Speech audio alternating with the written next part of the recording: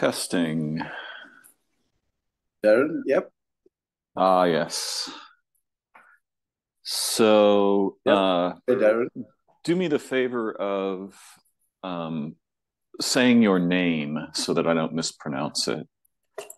Yep. Bala Pillai Bala on Pillai. Zoom. Yes, Yeah. and I am Darren Stevenson. So we are here in a conversation together that I wanted to record because it was becoming, uh, as I expected it to, very interesting. Bala had been discussing something in ideas from a specific person whose name you can say. Actually, maybe you could just go over briefly. I'll, Uh, yeah. okay, I'll do that. What I was talking about is the notion of network state, as in NETWORK, second word state, STATE, network state. Chap called Balaji Srinivasan, quite a known personality online. Used to be CTO of Coinbase, but he's not just a crypto guy. He happens to know crypto, very well read, history, background, people. You could summarize him as a pro-anarchy guy, right? Who doesn't take limits of government and all that as limits. So his what the network state means is, right, you can form enough of the ethos and the call it the commonwealth of a group of people online, and then later, right, enough of the cohorts can could have agreed to where they want to stay and live in a place where they get along with Physically each other. proximate. Yeah. Right. Where they're physically And therefore, proximate so that they can collaborate in each other's life development. yep. Right. So that this is much more, it's not impossible to do at a distance. Yep. But it's much more difficult. Absolutely. Well, there are more challenges. Yeah, it's a different space of challenge for sure. those who are not proximal. But you said something that I thought was hilarious. You were like, and brilliant. Oh, Go ahead. okay. You were talking about somebody buying a house. Okay, the background to it is this, right? I've gone through all those states. What do I mean by all those states? You know, uh, grew up in a semi-rural village, where everybody knew everybody, and it's a tropical place, so that you never worried about money, because it seemed like why do food was available all over the place, and you could go and sleep in anybody's house. So what's your problem? Right? That was, and then, but my parents had moved from India to Malaysia, Darren, right? Mm-hmm. My father had gone through the struggles of life in India, and in Malaysia, he was continuing it in Malaysia, and he was driven to have lots more money under the pillow, right? Mm-hmm. I'll Yeah. expand on that if need later. He was just full on into like being a stingy guy who saves and saves and saves, and for good reason, because of his background, right? Because Right. many His people history. Yeah. nearly starved to death under British rule in India, right? It was tough Right. times, right? There were tough times. So in Malaysia, it was easier, but he didn't realize it was that easier. So he went on a spree of so what he would do is buy one property upon property upon property, and including our house itself, our what we call the house, that family house. His only concern was, what's the replace? If you buy this house, what's the replacement value? If I were to sell it, how much money would I get?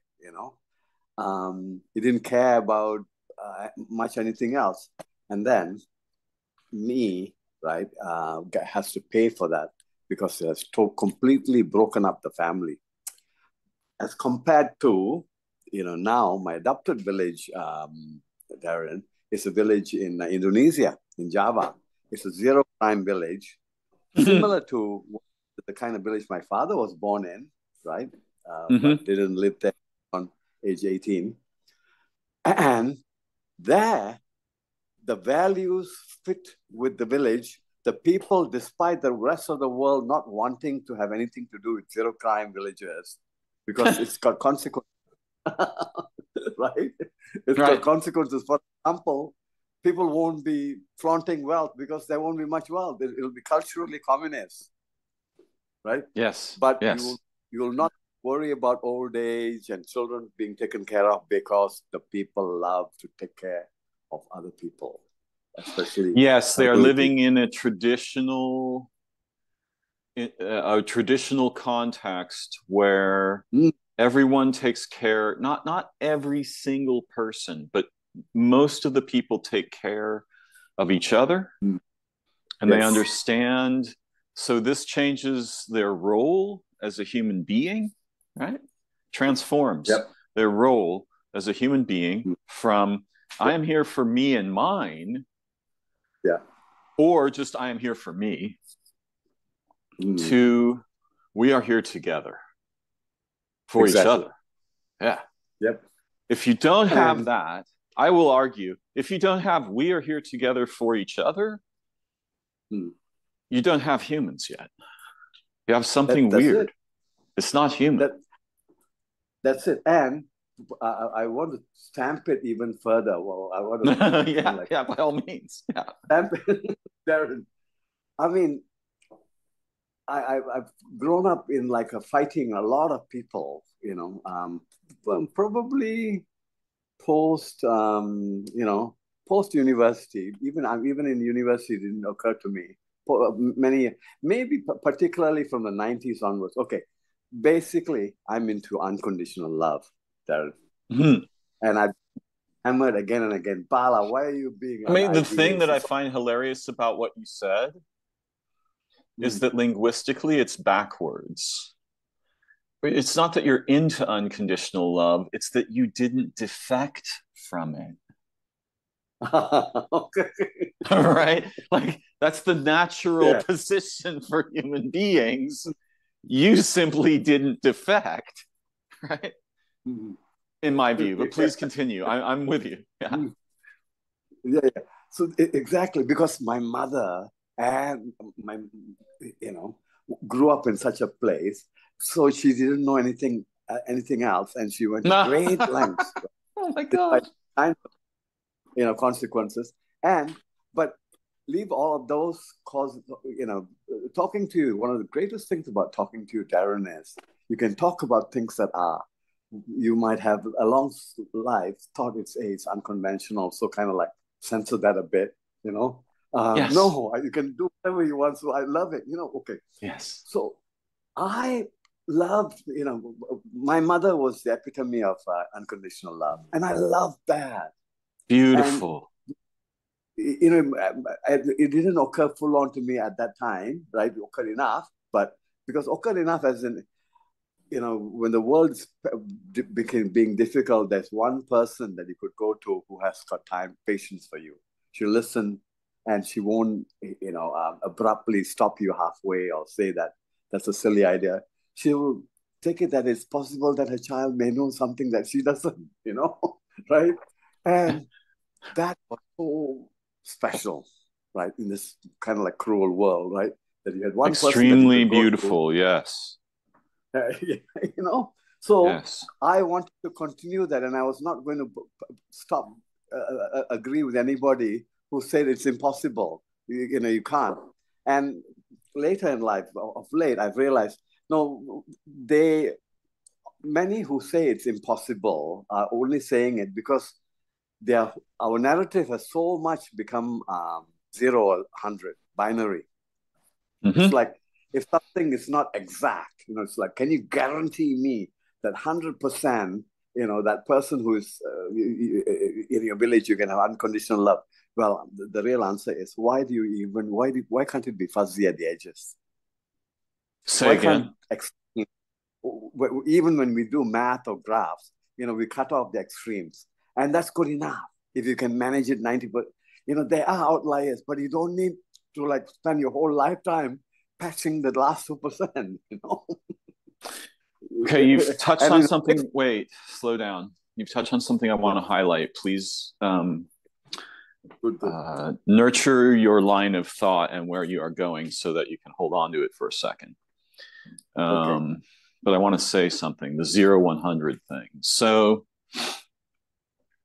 as children, eventually we attempt things that are, at least initially, they are impossible.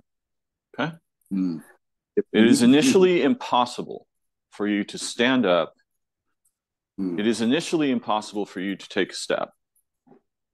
It is initially impossible for you to jump or run or walk or speak or swim or hold your breath underwater or ride a bicycle or write language, right? All of these things start out initially impossible. And if we evaluate them on the basis that is usually used in our cultures, pretty much nothing is possible, because you can't, the only things that are possible are things where you go from 0 to 100 in one move, right? In a single move. Never happened, right? Yep. So we do have this mindset. And I was reading, I just want to share something from a book called The Dawn of Everything that I was reading last night. They're talking about our views of history being wrong. And we basically have two views. It was wonderful. We all took care of each other, and then we fell from that. And now it's every man for himself. And, and there's no way to change it. The best you can hope for is slight adjustments to the tyrannical nonsense of human society. And I say this, as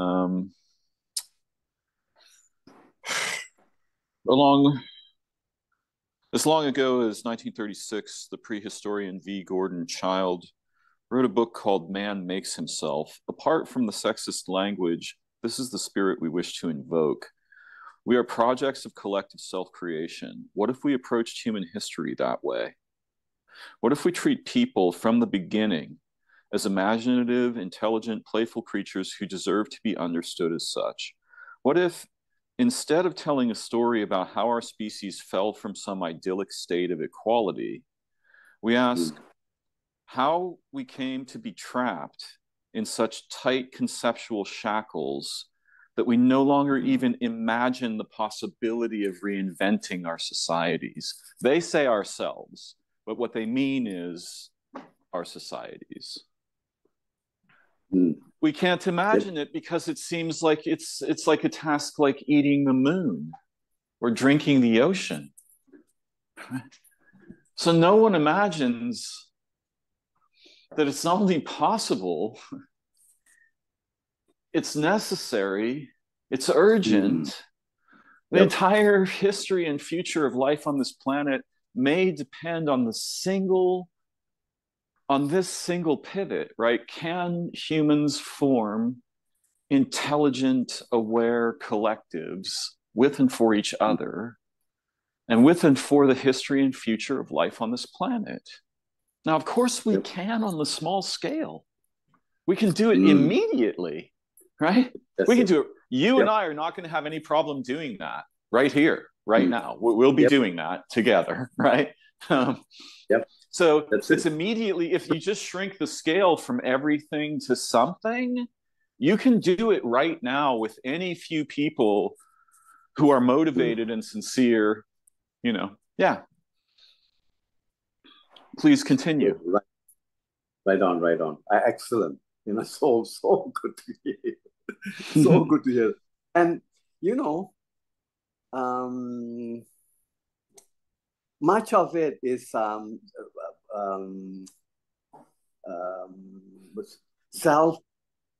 it's like self-fulfilling prophecy, or self-created, meaning one of my biggest answer backs that's worked, right, against this notion of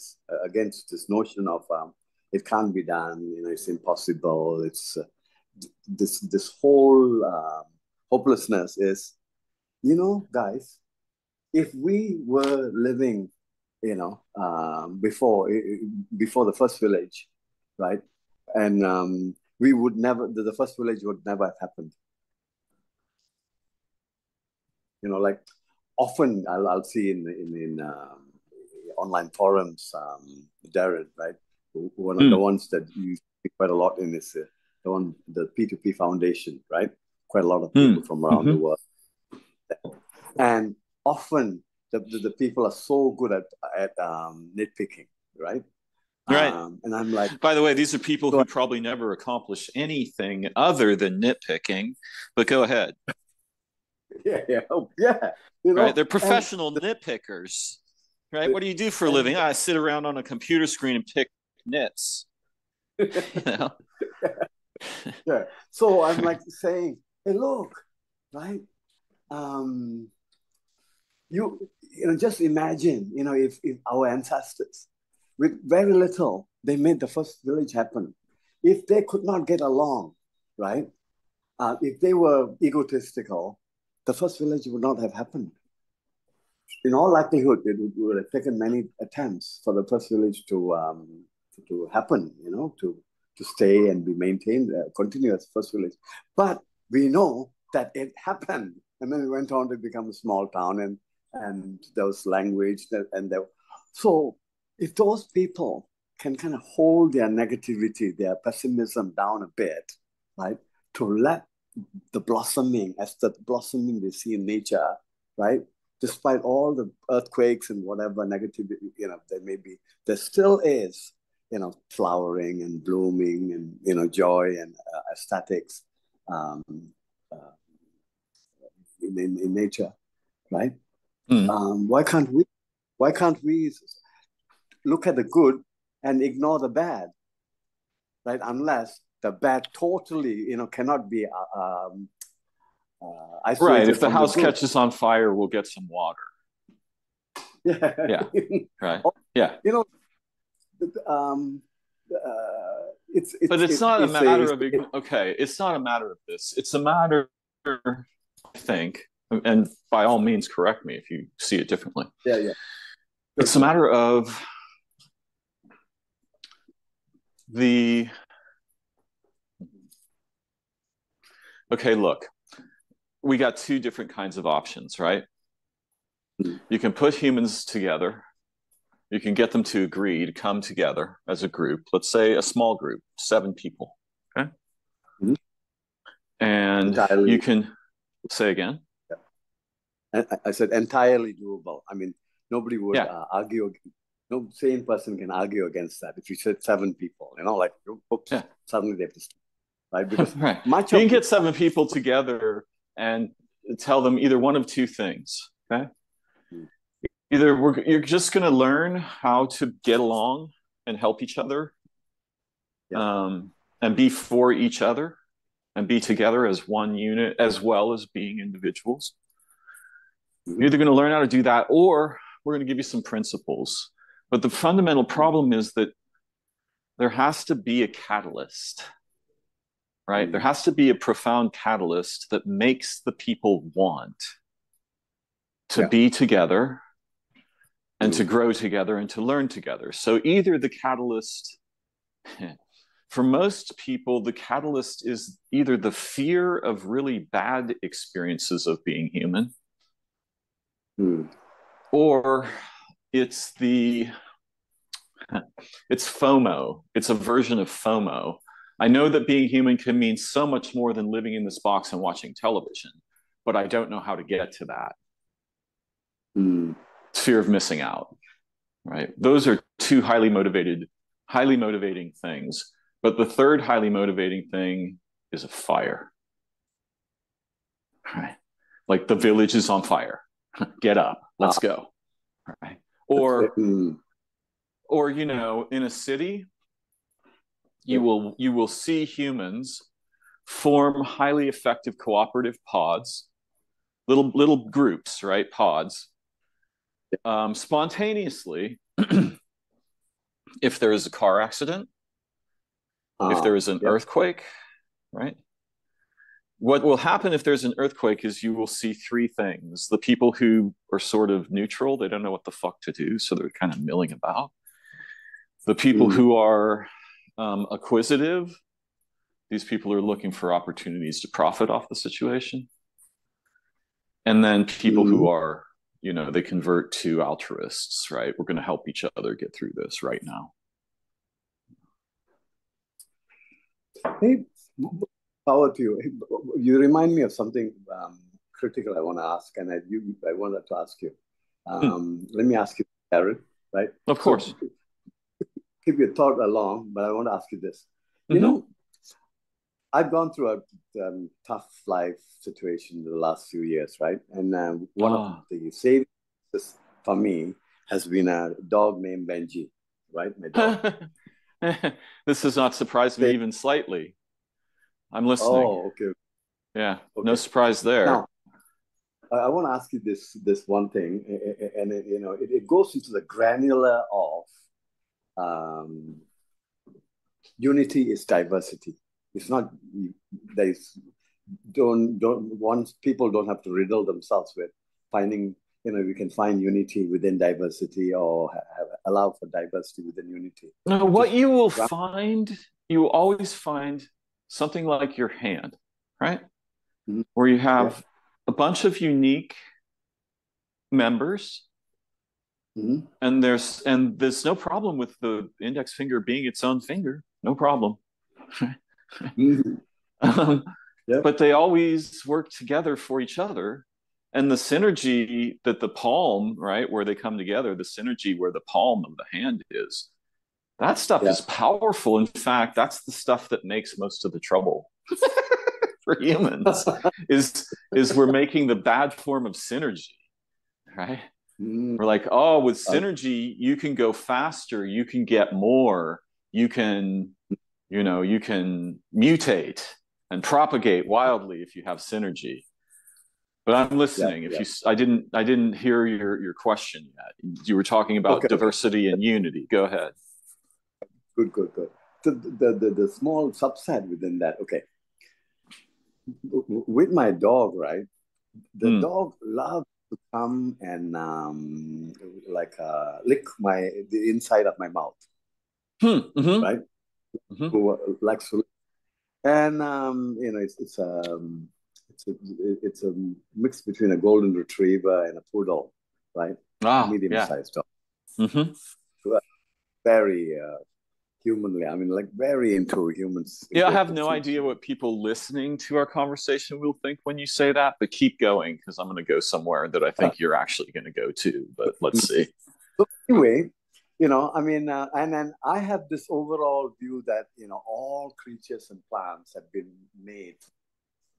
Maybe we don't know, like a bed bug, right? We don't know what its ecological reason is, but it's got a reason. So when this dog comes and licks me, wants to, out of his instinct, and he's so determined to what to do it, I let him, right? So as time goes on, it's fine, because, right? But now let me go to the gist I want to get to you. We have, I think, much later after the first village, right, adopted a practice of giving is different from getting, and giving can never be as good as satisfying as getting. That give is the opposite. Oh, that is such bullshit. But I understand that that's the tradition. Yes, go ahead. Okay, but for the dog, it doesn't occur to them. That's the dog, you're right. Essentially, it's very happy. Number one. And it's happy most of the time. Much of its happiness comes from it giving. It's instinctively. I would argue that the dog doesn't even make that distinction. Yeah, that's it. It never makes that distinction. It understands receiving, so to speak. Perhaps it differentiates that. I'm not sure. But its body understands the difference between he's holding a chunk of meat and he isn't, right? Body understands that. But the thing about the dog, okay, look, it's doing something crazy. And, Mm. this isn't to suggest that everyone should French kiss their dogs. Though, for those of you for whom it's natural, by all means. I Mm. mean, let them lick your mouth. Mm. I think many in the West would consider that disgusting or dangerous or unhealthy because the dog has a lot of germs, so to speak. Mm. But Yep. here's the actual thing that's crazy. I will argue Mm. something really bizarre here, and I'll take responsibility for my argument. I will argue that your dog is already, okay, your dog has senses that sense your mind. Yeah. The same way you Yeah. can smell the dog can smell your mind, right? It Yeah. has senses that can Yep. sense your mind. It has senses that can participate with your mind. It has Mm. senses that are telepathic. It has senses with Mm. which it can bond its intelligence to yours and give something truly astonishingly miraculous to you that dogs give to humans all the time, and the humans don't recognize it at all. They don't even notice it. They just feel better when the dog's around. They can't see what the dog's actually doing.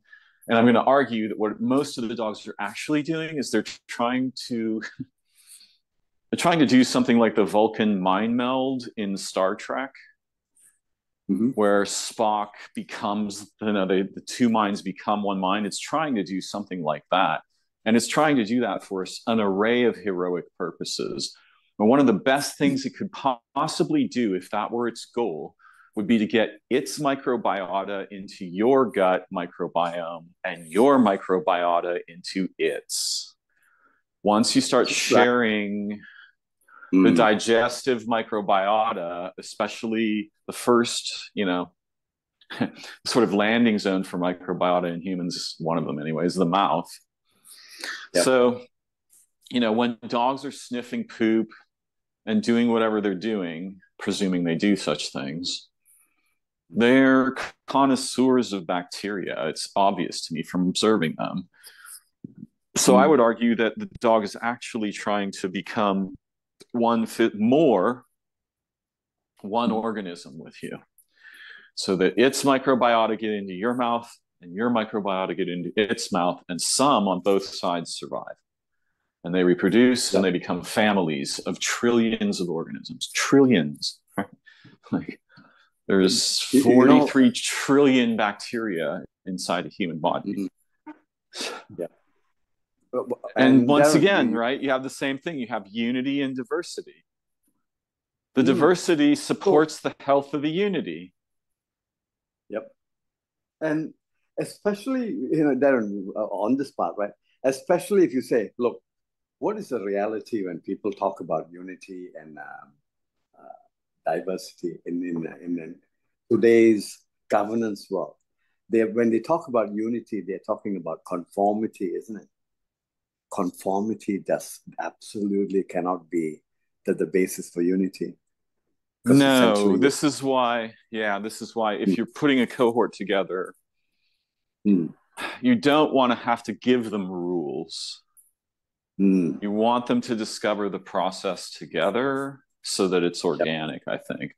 But in a dire situation where there's something interfering with them discovering it together, the catalyst Mm.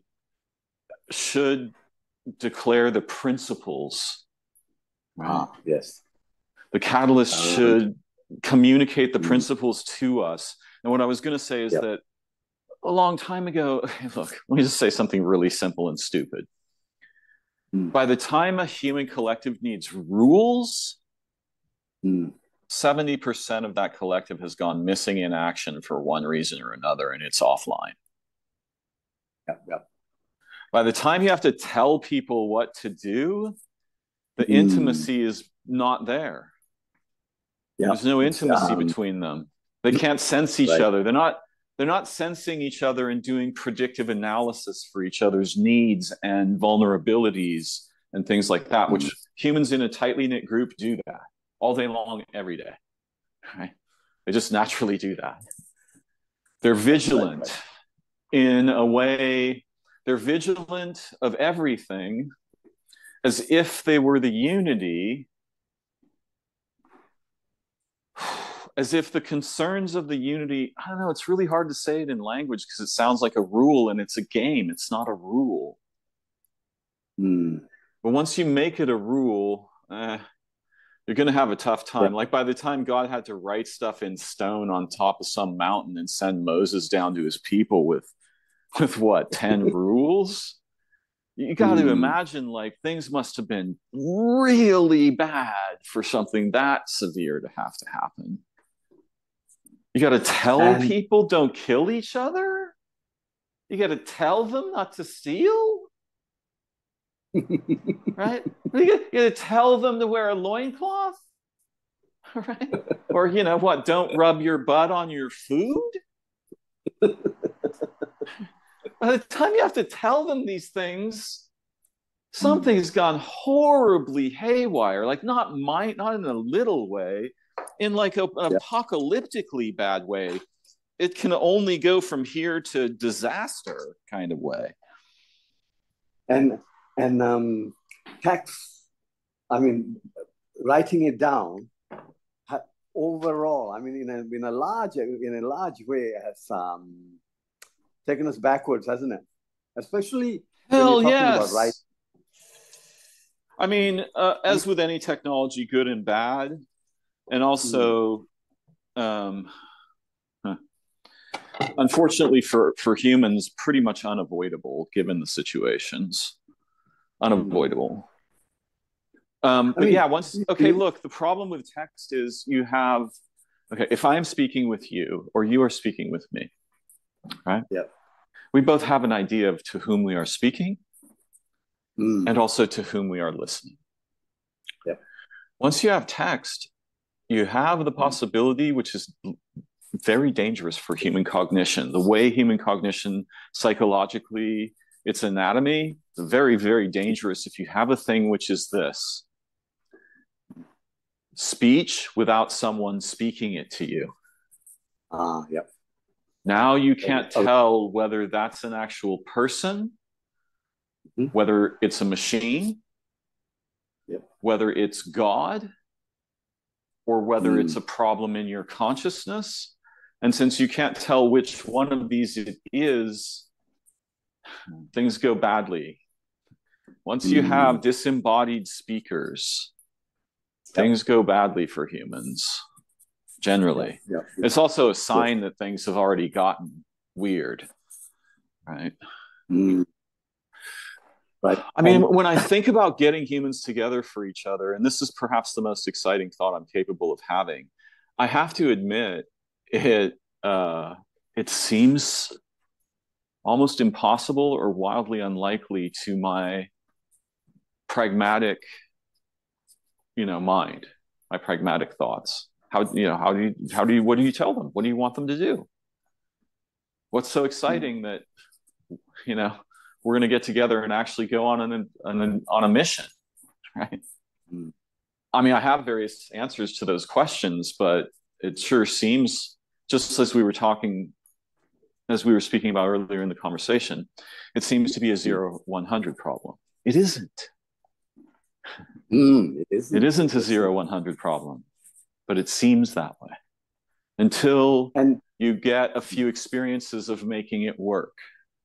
Right. And you can make it work for an hour. You don't have to make it work for the future or the world. You can make it work for 2 hours for 5 people. Now they will get a taste. You will get a taste. Both of you will realize, oh shit, we can do this. We can actually do this together. Because I would argue, and I know this is a very dangerous thing to say, but I'm quite certain of the truth of it. I would argue that a team of 5 people could transform a nation in 90 days. Any nation. Probably almost any 5 people. And if this was ever true in human history, it's more true now than it's ever been, because the history and future of life on Earth depends on the humans becoming intelligent. Yeah. Yep. The humans must become intelligent, or either that or you have to kill off like 97% of them or something, right? If you want to keep the world alive, because they'll just keep making machines. I'm not arguing to kill anybody, to be clear. I'm saying if you want to preserve life on Earth, we either have to, like, the entire history, the meaning of the history of life on this world and the future of those histories, we have got to get the humans playing a game that isn't lethal together, right? It's the fundamental priority. It's more important than any other thing I can think of if we care about, will there be a world for our grandchildren? If we don't care about that, it's still really important. But so then you have the problem of, in this case, in the little toy, universe that I'm creating here in our discussion. In this case, what you do is you get 5 people together and you teach them how to solve an intractable problem locally to where they live. Right? So that they'd have the experience of taking on a problem that just can't be fucking solved, synergizing, solving the problem. Now they'd have experience. This topic was related to our agreement to come to listen, to talk together today. Because we were talking about teams. I was talking about teams, and that's when you sent me a message on Facebook, right? Yep. Yes, correct. Yes, correct. So there's something about collaboration. Collaboration. How can we make what you are trusting, and which is what I'm trusting too, in your messages, yeah? God, I love that word. Saying, okay. That's an alternative, and you put it in such a way that a lot of the usual suspects cannot even object to it because it's right. It's beyond. Also, look, I don't care. I want to be really clear. Yes, I don't care about the usual suspects objecting, because here's what's going to happen. Once you get humans being actually human together, and the public is able to observe that happening and see the results and see what it's like to have the scope of our humanity, some portion of that returned to us relationally, behaviorally, in terms of our role and our felt sense of role. If you can give humans some of that back, those objectors are going to last about 6 days, and then they're going to be forming their own teams. Nobody will want to be left out. No idiot is dumb enough that when they see the humans making that nectar of being human together, they're going to be like, yeah, I don't want to be part of that. That's the original. That's the original money, right? That's what money's a representation of, is that nectar. Yeah, that's right. That's right. It's the synergistic nectar. Yeah. And then the humans can learn things like this. You can teach children this, and you're like, look, your parents are doing this thing with money, right? And what they're really trying to get is this other stuff that you and your friends make naturally when you play together. Right? They're not getting any of that. So they're trying really hard to get money. Right? You don't have to do that. The thing that you and your friends are doing can develop, can grow, and can be maintained, and also can, like, you can get 5 people together and then 5 of them split apart, 2 of those form new ones, the other 3 join existing ones, right? So that there's sort of cross-pollination between human pod groups. And this is something that works really, really well. The game that I'm talking about is the game that every organism in nature is playing. And the humans are made to play this game, but they're playing sort of the opposite of it, which is kill the unity and make representations of the dead things and then sell them to each other. So if you give them a game that's authentic to play and they like it, it's going to become really contagious.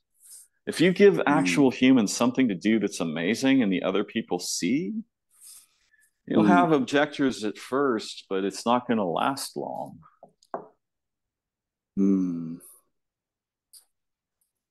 Hey, Darren, say that again. I want to process that some more.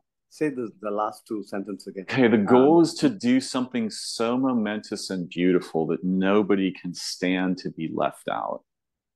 Yes, Nobody. yes. Everybody wants That in. that's full on. I can sense that because And that's an because achievable thing. In a way, just you and I speaking of such matters is the beginning of that. hmm. Can you see why I say that, Bala? Yeah, yeah, yeah.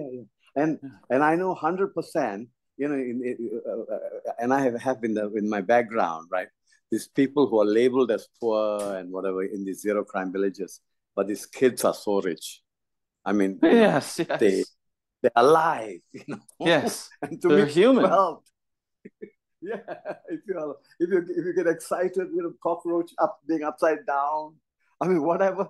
So toys can come from with what the rest of the world might call nothing, but they're excited, right?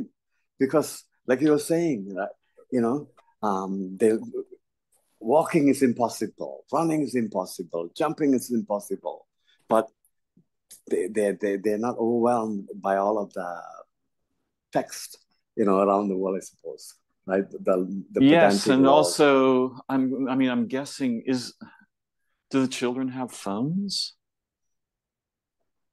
No, they don't. By the way, this is like an alien comes to Earth and finds your village and looks and says, "This is a very unusual village here. Uh, where are your children's phones?" And you say, "They don't have any." And the alien says, "Oh, I'd like to raise my children here. Do you think it would be okay?"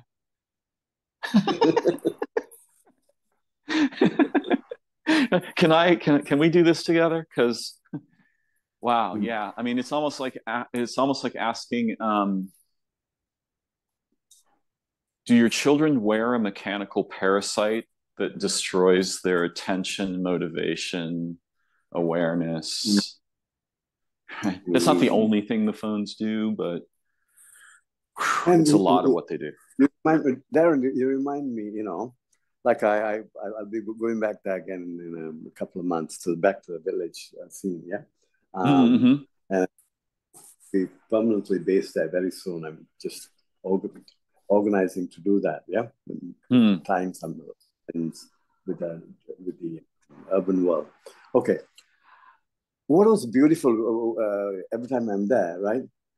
The kids automatically want to help the mother. Yeah. Yeah. You know, Yeah. I mean, it was very common, right? To think, it was very common. Me growing up, my sisters would help the mother, and I would help the father, and then stuff like that, right?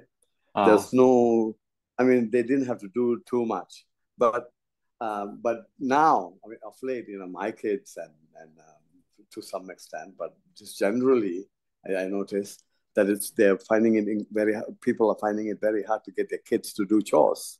Yeah. No. Um, but when I go to the village, the kids seem to like, wow, I'm given a chance to be an adult. Yes. They seem to find Yes. amusement, excitement in like, wow, they're treating me like an adult now. They're not Yes. completely saying, I can't do this and I can't do that and stuff. And Yes. so because my brother-in-law's uh, sorry, my brother-in-law's children, yeah, essentially, yeah, my nephews, like, right, and Mm. nieces bring breakfast. I'm upstairs and they're downstairs, and they're bringing coffee and this like 8 years old. She does a good job, right? That I'm so happy with that, and her mother or my wife doesn't have to push her. She looks forward to doing this, right? It's like, Yeah, okay. What you'll find is like in our culture, the children are competing to get things. They want to get things. uh, In the village culture, the children are competing to, it's not merely give, um, hmm, they are competing to participate meaningfully with the family, the village, the planet, and the adults and the children. They can participate meaningfully. And so the chance to bring coffee is better than just sitting there looking at my thumb. Right? And they don't have a smartphone to defect into, so they're not going to defect that way. So, I could be doing any other thing, but the chance to bring coffee is meaningful. I'm serving my ancestors. They are still alive today with me in the same room, right? This is magic, right? We are still alive together. Yeah. And then maybe you could add, if it's just this, a rite of passage, as in, right? One of the things all want to be is like, they don't want to be treated like kids, like who know nothing, There's that air too often, right? Thrown in, right? I mean, some of that works in their favor because some of the children respond to that by becoming monumentally intelligent. Yeah, correct. Right? Because they're like, that dumb kid, my dad called me dumb, so I learned quantum physics. Right, or I'm just giving a ridiculous example, but some of it does sort of help the children, but that shouldn't be the cultural, that shouldn't be the cultural tradition. I'm listening. So wait, Darren, I want to imprint this into my head, right? Which is, first, number one, there's an issue. There's a big problem of getting kids to do the sensible things, right? So sure. And one of the reasons why they don't want to do the sensible, what you're saying is, okay, they are lost. They think they want to get things, and a subset they want to also they want to either get things or they want to defect, and they're addicted to electronic stimuli and things like that, right? So they're used to constantly referring to an object with their attention. The children don't have to do that. Phone. If they have a phone. Even if they have a computer, if they have a phone, if they have a video game, if they have a television, if they have even a radio, it starts to be the same kind of thing. And also because we've totally, okay, I have to say. I'm sorry. I have to say. The thing all those things are replacing is meaningful relation in the village with the others. All those things, they are replacing that. They are the money version of the nectar that's produced naturally when the people are there for each other. Yep. This great sweetness. And, combination of silence, playing hopscotch in front of the hall, seeing the kids from the neighbor's house coming, not wearing something different. All of that is little sparkles, right? And that talking, learning how to. It is because you and the children are there together for each other, even the children who aren't yours. And the children, they I don't know how to put it. The children are carrying assets that the adults don't recognize and dispose of and punish the children for carrying everywhere around here, mostly. A little bit of, there are a few intelligent parents that know better. But the children are bringing something to the table. And the adults pretend, since you eat our food, you are dependent on us. And since we have to protect you, you are dependent on us. And this creates a kind of slavery, right? The children in the West are sort of conceived of as slaves. This is why we send them to school, which is basically a slave-making process. This is why, they go to university, get degrees and so forth to function in the representational layer of human culture and society, which is, mostly pretty bad. Mostly different kinds of slavery. Children are meant for something else, and they can tell the adults are suffering, and they have assets that will ease the suffering of the adults if they don't eradicate it. The children are carrying something like medicine. Mm. Children are living medicine. The adults are living medicine, especially when they are together for each other. Then they naturally make the medicine together. Does it make sense? Yes, yes, yes, In this yes. case, It makes medicine sense. isn't like a pharmaceutical. Medicine is medicine Mm. is the food and drink of our soul or our heart. Mm. Yep. Right? Medicine is what, Listening, yeah, yeah, being it's open, what restores learning, us. being ready to learn, as opposed to taking for granted that take the representational layer sends the wrong signals. It does. It completely Because messes one up our level, thought. don't want mistake. Denial. Go on, go on. Sorry, Darren. No, no, please. I'm sorry. Please continue. Hey, yeah. No, you. Often I'm not able to. It's kind of like often I'm not able to articulate it, but I understand. Um, you know, things Okay, don't the moderns necessarily. are captured by a layer Mm, of processes that they enact as behaviors, like drive the car to the grocery store, get the groceries, right? mm, Go to the job, get the pay, take the kid to the doctor, pay the attorney, do the taxes, watch the yep. television show, mind the smartphone, uh, Mm, clean the house, right? Chores, what we would call chores. But really, mm, those are like those are all those processes are mostly vampiric. They're extractive. They take something from us and they give us a representation. Now, we can negotiate that layer very carefully if we're smart so that we get actually nourishing food when we go to the grocery store and we don't get poison, for example, candy bars and yep. whatever. Um, Yep.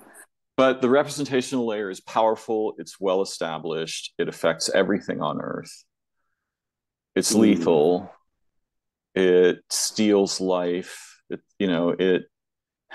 it's an actual vampire would be terrified if it saw the representational layers relationship with humans because it would realize that that must be its god. That must be the god mm. of the vamp. That's what spawns vampires. Vampires come from that, if there are such things. Right? But yes, the medicine that the village makes together, this medicine is very powerful and it has a unique protective effect. Vampires bounce off of it. It makes like a Yeah. shield, right? And so vampirism doesn't get established in the children or the adults. Mm. And they're busy playing every other beautiful game. Everybody will Yep. be happy even when things are difficult. They're still going to be way Yeah. happier. Yeah. Mm. Everyone Hey, will be Darren. taking care of each other. I'm listening. Yeah, yeah. Hey, Darren, one way of like maybe peeling away the representation layer, just expose it to people. I've tried that. I mean, like, it works because it's true. To me, it's true. Okay, I'll tell you this, right? Even the people there in the village and stuff, in central Java, right? It was very famous, spice trade Asia, emergent, people were discovering things and all that stuff, right? From Hmm. nothing, Mm-hmm. villages became better and better, right? As humanity went on, right? But all of that is kind of like blocked off by modern writing and books and even anthropology and stuff. They don't write about it that much because okay, but okay, this thing I want to tell you. Once Hmm. I'm in the village, I realize, you know what? These people are the richest people on planet Earth, even though they have very little currency. Sorry, there's a lot of currency, but very little money. Yeah. Why? Why? Right?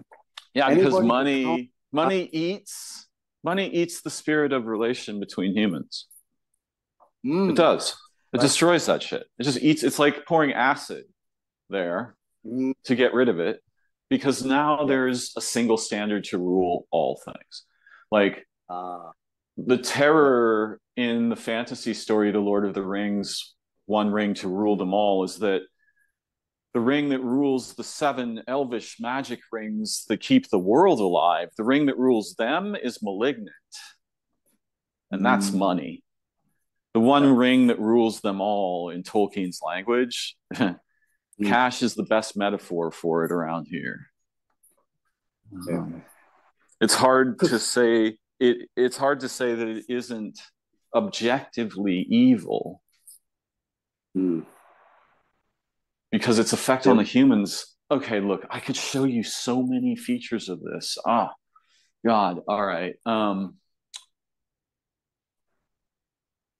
I used to feed some blue jays. I met these blue jays. I'd bring them peanuts. Took great joy in feeding them. Yeah.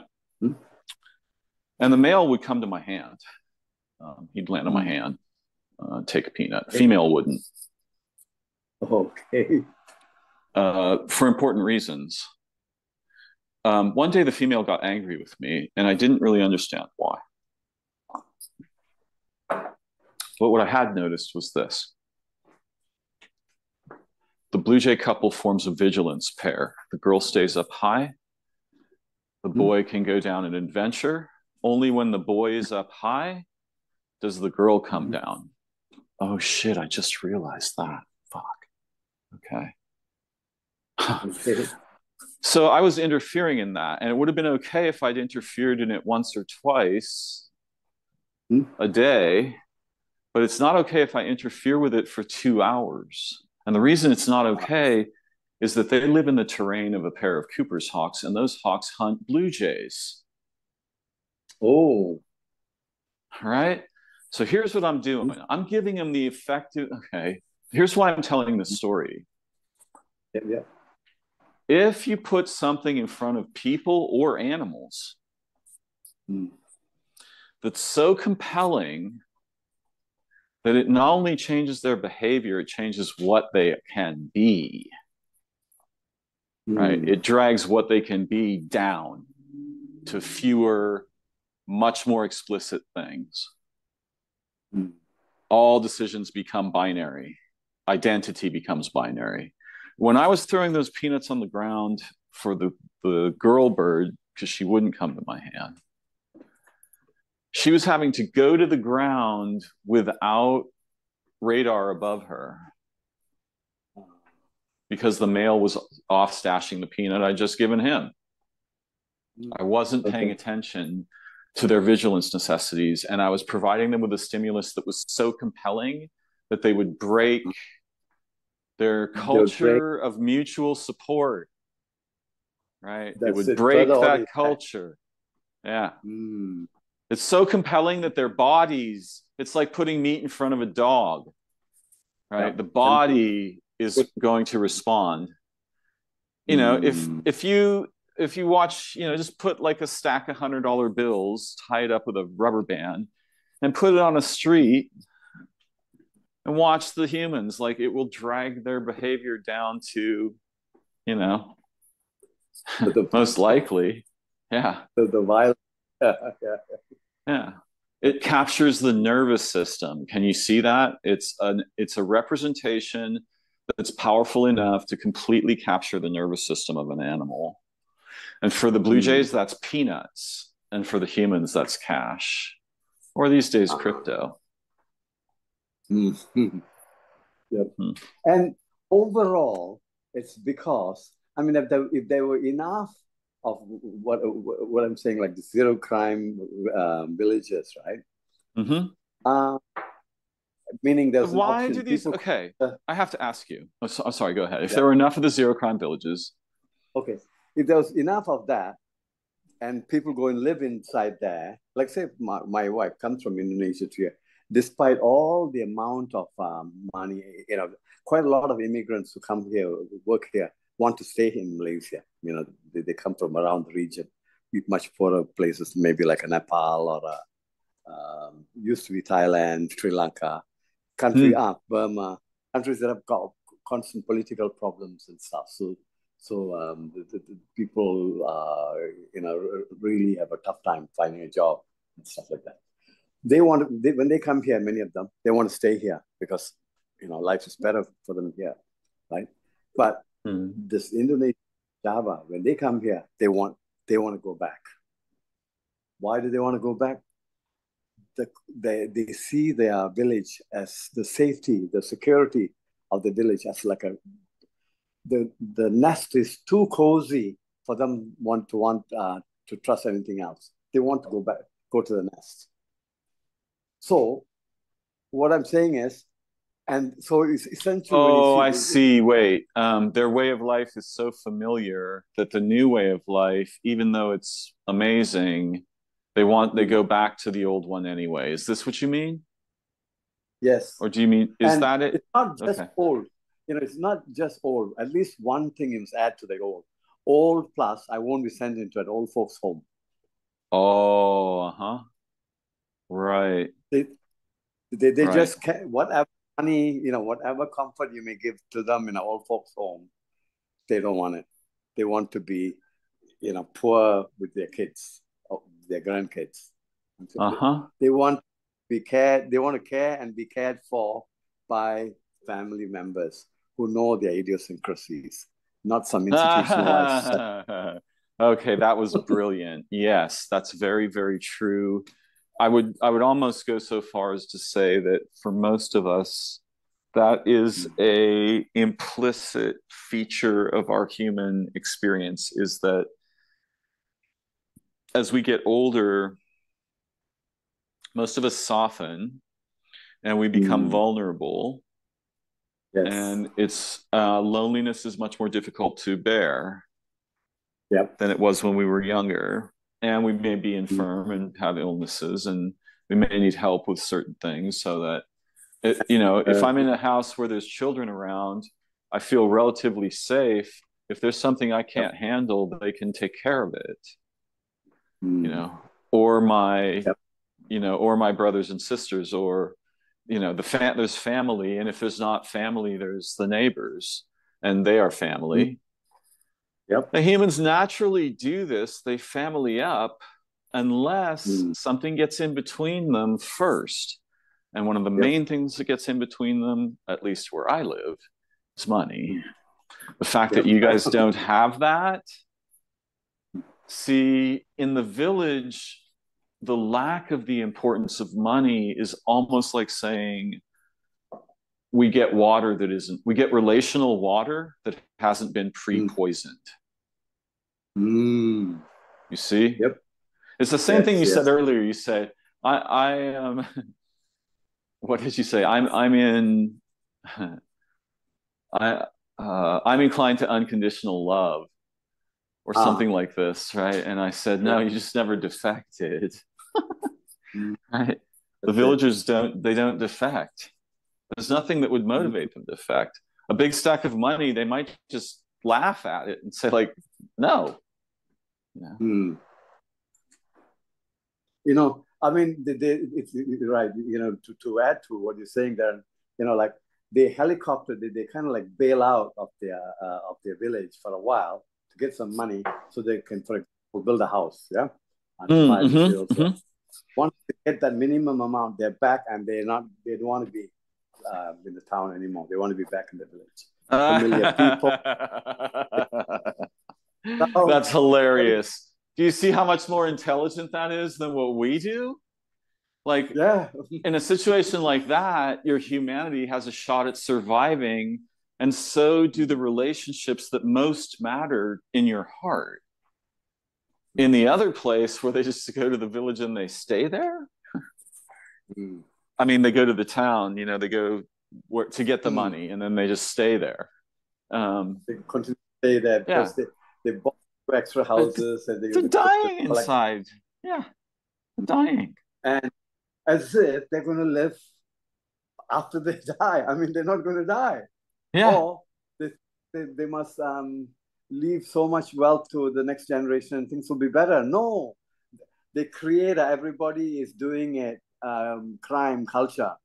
Mm-hmm. Despite prosperity, what we Yeah, have it's to funny show. because I think it's really important when I hear you speak, you say, we have a zero crime village.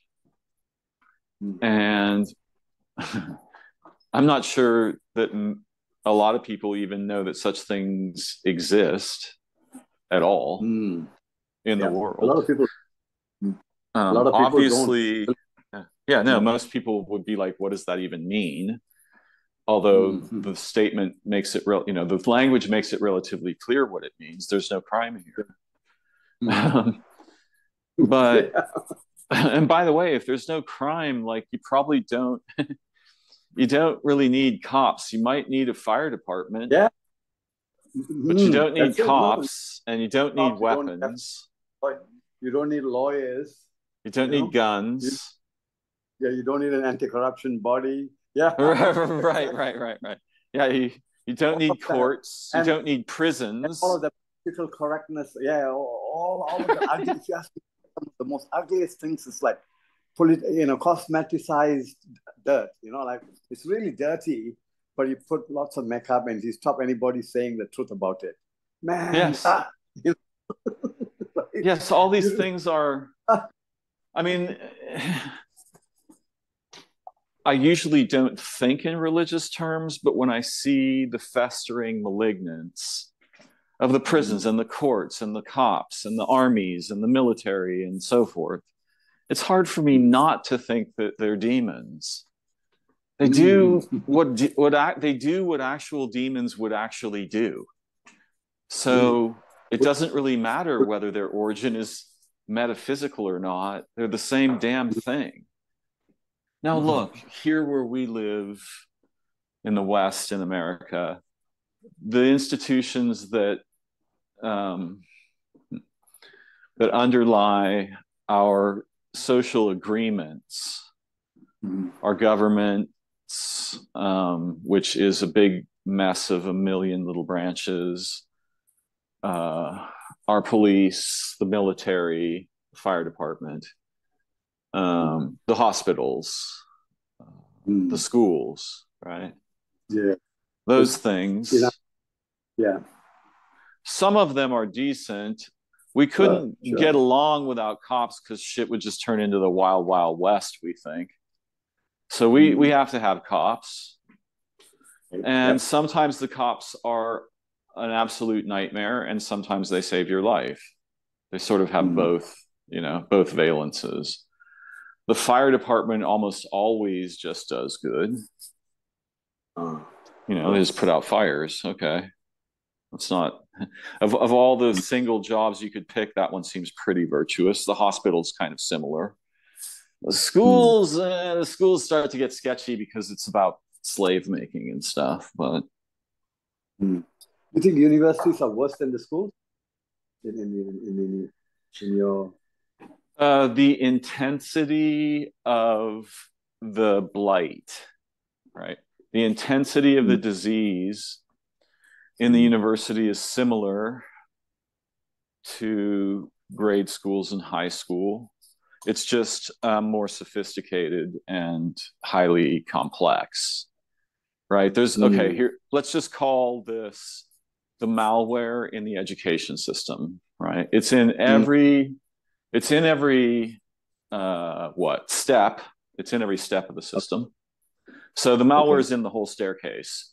But the way the malware works up near the top of the staircase in the universities is different. And there's, 15 new kinds as of last year. That stuff is mutating, right? As fast as you could try to eradicate it, it's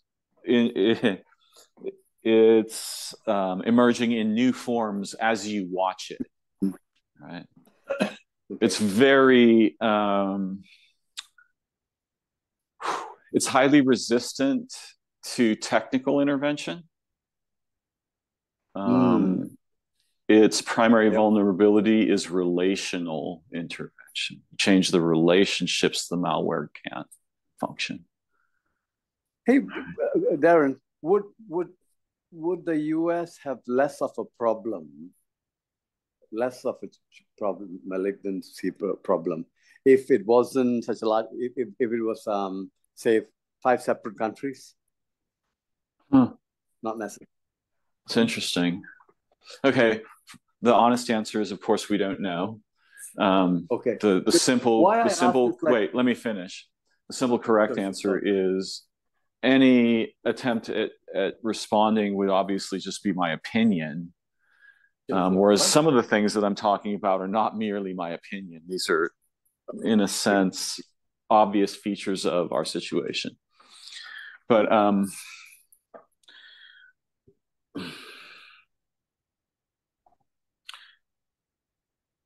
I think that solution or that transformation would change a lot of things. We've never really experienced anything much resembling it. I don't have any data. And it's not like we're just asking in a vacuum. We're asking in the time and context in which we live. So we're asking, like, if the US split into 5 bodies in 2024, you know, you think that would, what effect do you think that would have on malware in education? One feature of the setup that I like is if you've got 5 Petri dishes in which to attempt to spawn something more intelligent than our educational system, you'd have 5 shots at it instead of 1. But you can actually have as many shots as you want, because the fact that, you know, and I mean, anybody who wants to is free to start some kind of new educational system. Most people aren't that bold. And there have been attempts, you know, in the States, we have Waldorf schools, for example, which are wildly different from standard educational system.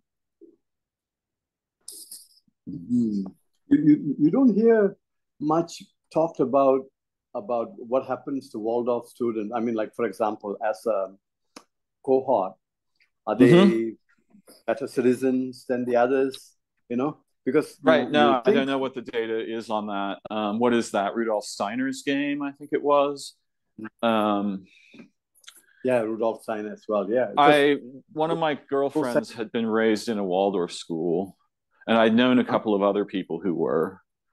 And even when I was young, some of the same ideas were used to build a school that had one classroom for all the ages. So like a centralized, like, you know, unity, right? We'll keep all the ages together. They can learn together, help each other instead of segmenting them, right?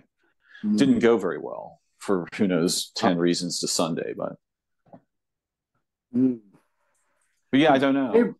It's unclear. Darren, did it not go well because the malignancy is spread across so many aspects of society? Look.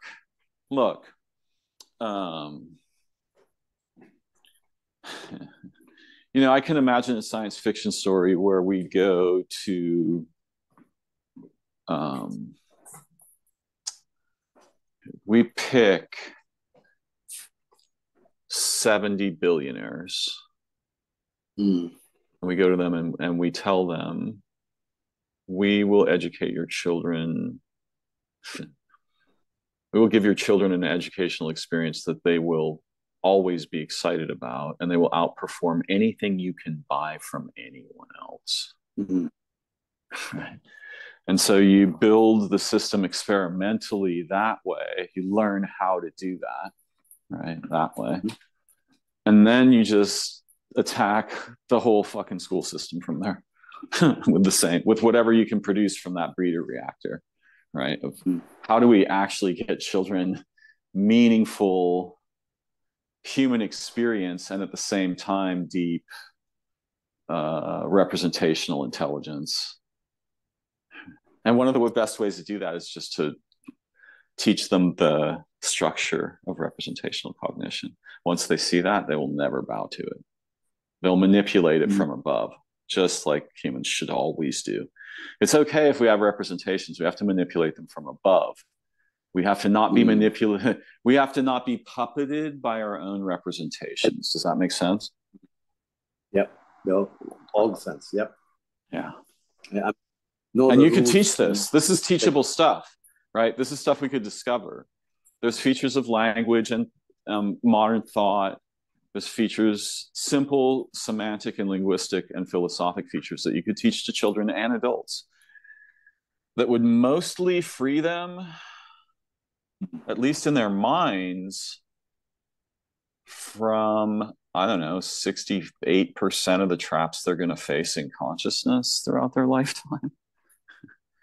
Mm. Like we're You, walking you, around wearing like iron cages in our minds, us humans. So far, most of us. I myself yes. included, to the degree that I live in a city, I'm subject to the same problem. I'm a prisoner dreaming of a jailbreak. Where Okay. it sounds like for you, you know where outside the jail is and you intend to get there right quick. Mm. Yep. Yep. Yeah, good. Yep. Yeah. Mm. Is Benji with Wow. you? Say that again, Is Benji with Darren. you where you are? Yeah, I mean, I thought I heard him not right now. barking.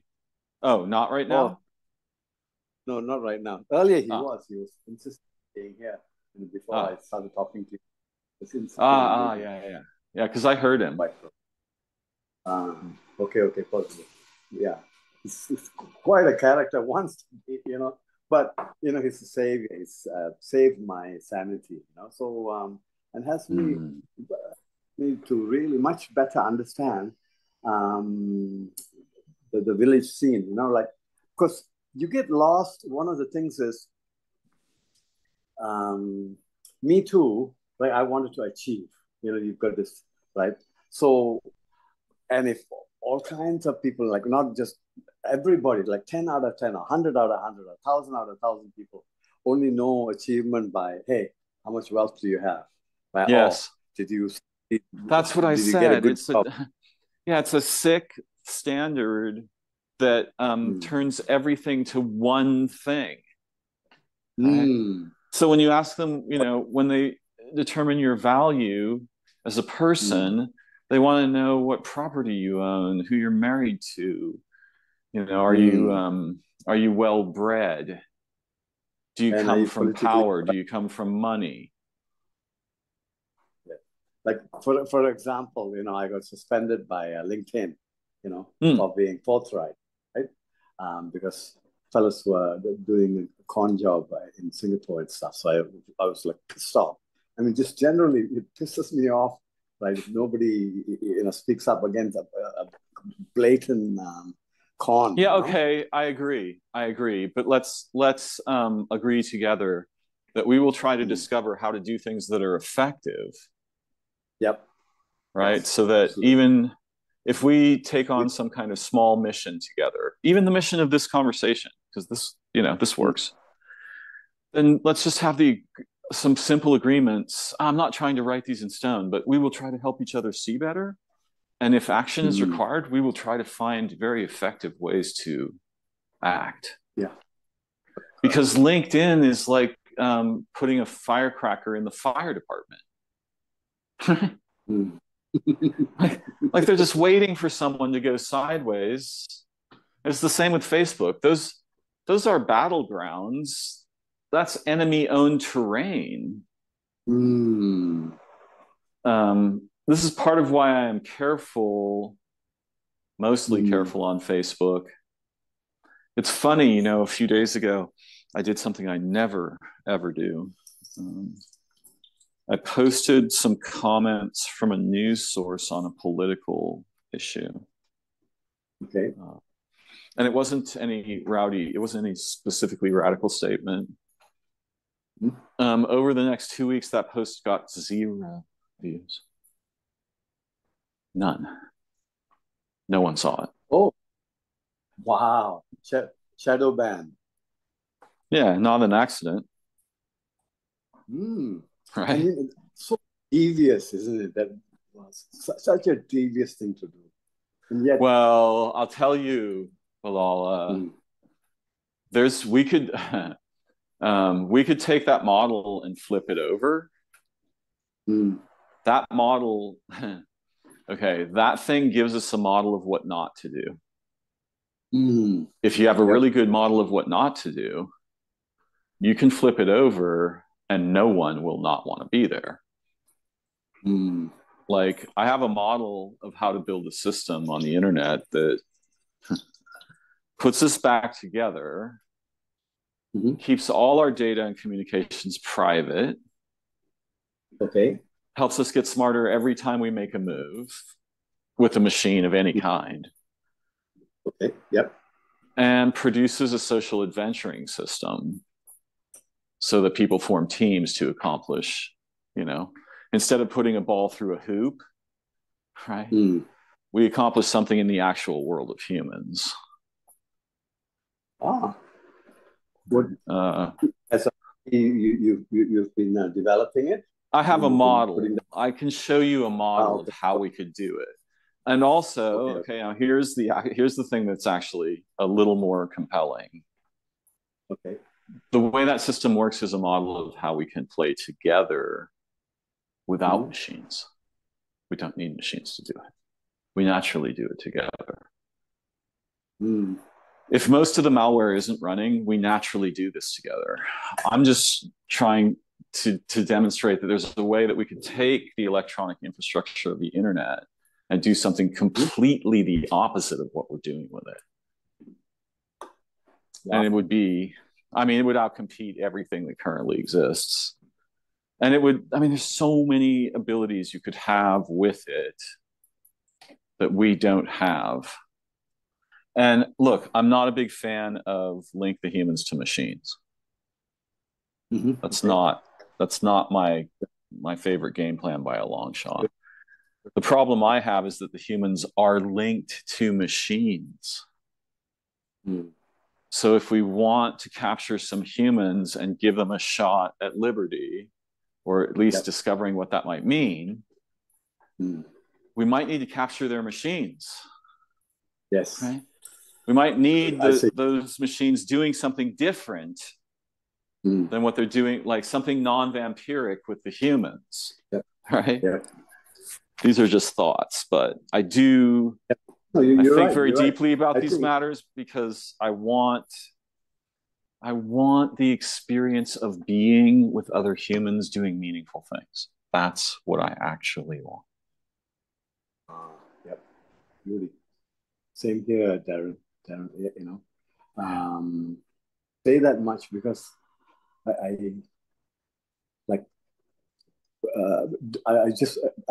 kind of like when I said enough of these machines and all in the town, I just ran away. I just bolt and go because I can't I don't want to explain and be politically correct and use the language to go to just go. But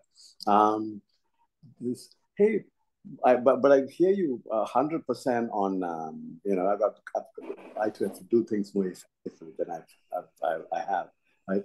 Meaning, you have to, in the transition, you have to get into the machines that they are attached to get them off the machines. Like, for example, one after another. If all the kids are going to have phones, we have to give those kids something on their phones that it doesn't eat them alive. Right. And to even get them to instruct them, or to get them to work together on an offline activity. And what I have deep in mind as I talk to you here is confederating and making a bit more intense, right? Village life, village and small town life in Indonesia, Darren, right? A country of 250 million people, right? One of the last bastions of reality, I know, but if you the funny thing is, it's ironic, dude. One of the questions that I had in our conversation for you that I haven't asked you yet is, do you want your village to have a voice? Yes. With which it speaks to the world? Yes. Okay, so I thought perhaps this might be so. And what I'm trying to tell you is that's not impossible. But to protect the village, that voice might have to be anonymous. Sure, because all of that's good. But if the world realizes there's a zero crime village, that's not going to go well, dude. That will not go well. Right? Never, because they'll come over there and they think that they get busted, is it? there's 15 things that can go wrong with that.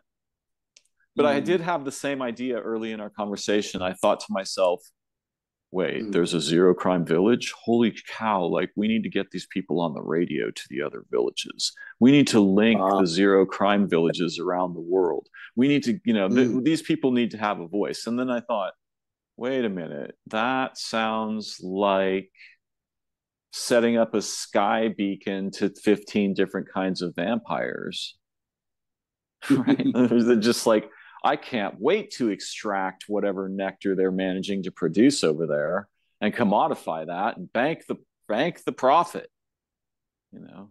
Except, except that, you know what it is? A whole bunch of things has it like, it's not that easy. I'll give you a few examples, right? If you go to India, if you go to even Malaysia, right?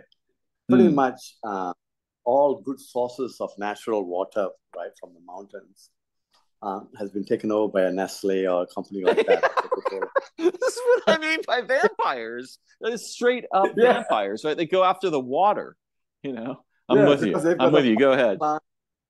They know how to do the TV advertising and the search Mm-hmm. engine optimization, all that stuff. Right? Yeah, we'll give you It's candy compact. bars. We'll give you some candy Yeah. bars, you know. Yeah.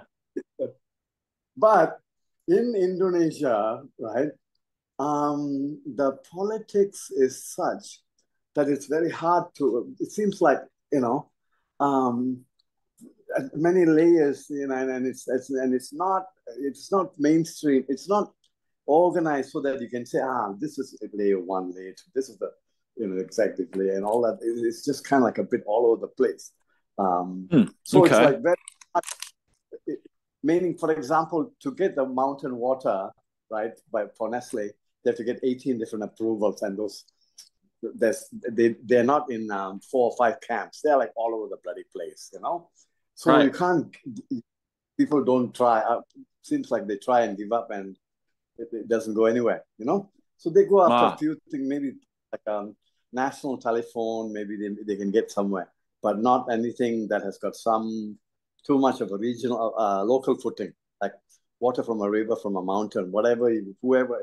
It's the people in the villages nearby, the people affected by that river have enough of a say, and somehow Wow. have enough of a stop it, right? That doesn't get there. So yeah, it's I can't explain exactly all why, but one big difference between Indonesia and quite a lot of the rest of the world, I mean, maybe this even just like makes me think, Bilal, I'm sorry to say this, but it just makes me think Nestle is right now talking to Bard about how to break that trap, mm, right? Nestle's going to straight up use AI and go like, okay, this trap has 19 parts. Can you solve for this? And the AI will be like, yeah, here's 3 solutions with a 70% chance of success. And here's 19 with a, 58, mm. right? So That we will have to not counter. last. Mm, That safety mm. won't last. I mean, who knows Okay. what's going to happen? The world is wildly unpredictable. We could be living in a from now on. It might just be like a storm of black swans, events that we never predicted or thought of. Uh, yep, yep. Um, But there's mm, certainly many more of those now than there ever were right, right. in, Hey, in our but lifetime. Go ahead. somehow, the alternative. I mean, like, to me, like, life in Malaysia has gone downhill, and when I sense the US, it's gone downhill. At a very fundamental, I mean, give the individual um, enough soul. I mean, like, why must there be like virtually no choice except to go into an old folks home? Why can't the family unit be together? I mean, what's Yes, it, yes, the, because it's the difference between a modern culture and a traditional culture.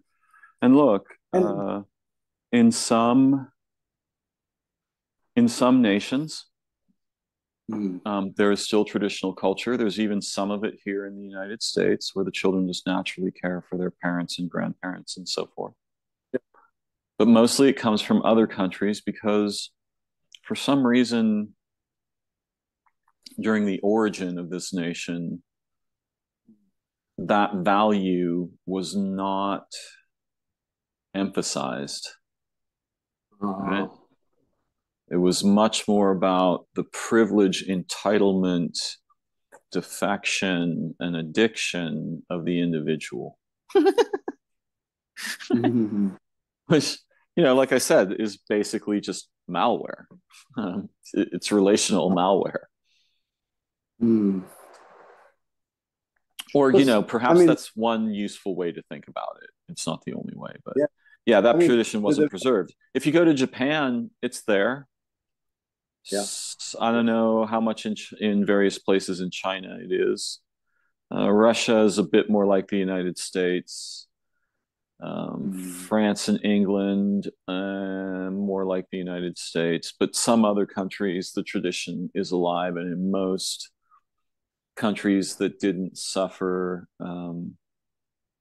eradicative colonization, that tradition, lives. It's naturally, I think it's naturally human. It's not the only game in town, but I think it's naturally human. I mean, the problem in modern countries is we want convenience, and grandma and grandpa are wildly inconvenient.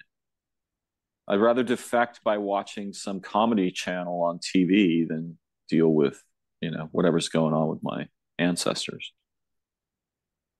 But it's a defection-based culture. Sorry, go ahead. It's but serious other ramifications too. Like old folks, right? I think. Yeah. Like the old folks are like the children. Oh, sorry. Go ahead. No, like the whole 90. They say, like, for example, 90% of medical expenses or something of that sort, right? Is incurred in the last year of a person's life and stuff. And like, that's not. Why not die a year earlier? Yeah. Well, the main reason you don't want to die a year earlier is because there's nothing has been fulfilling in your life. You've been living a life of just defecting from whatever you might have otherwise participated in. It's very safe, but it's extremely lonely and boring.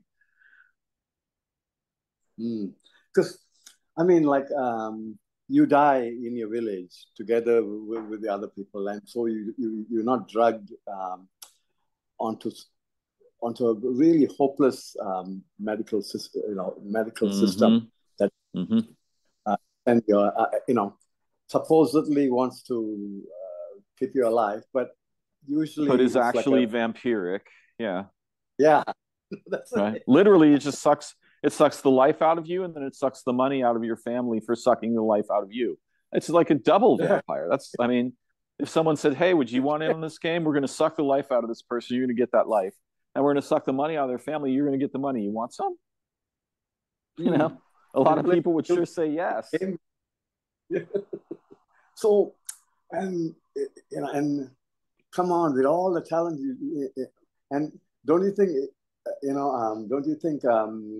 AI would be used to make this explicit and clear? Hey guys, right? This is not really this is a Faustian bargain. That's not a bargain.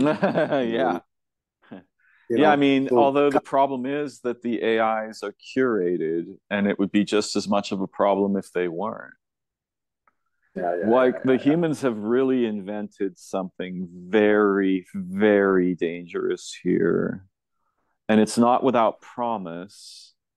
But as we know from looking historically at humans and technology, that shit goes sideways right after the idealism is overcome by piracy.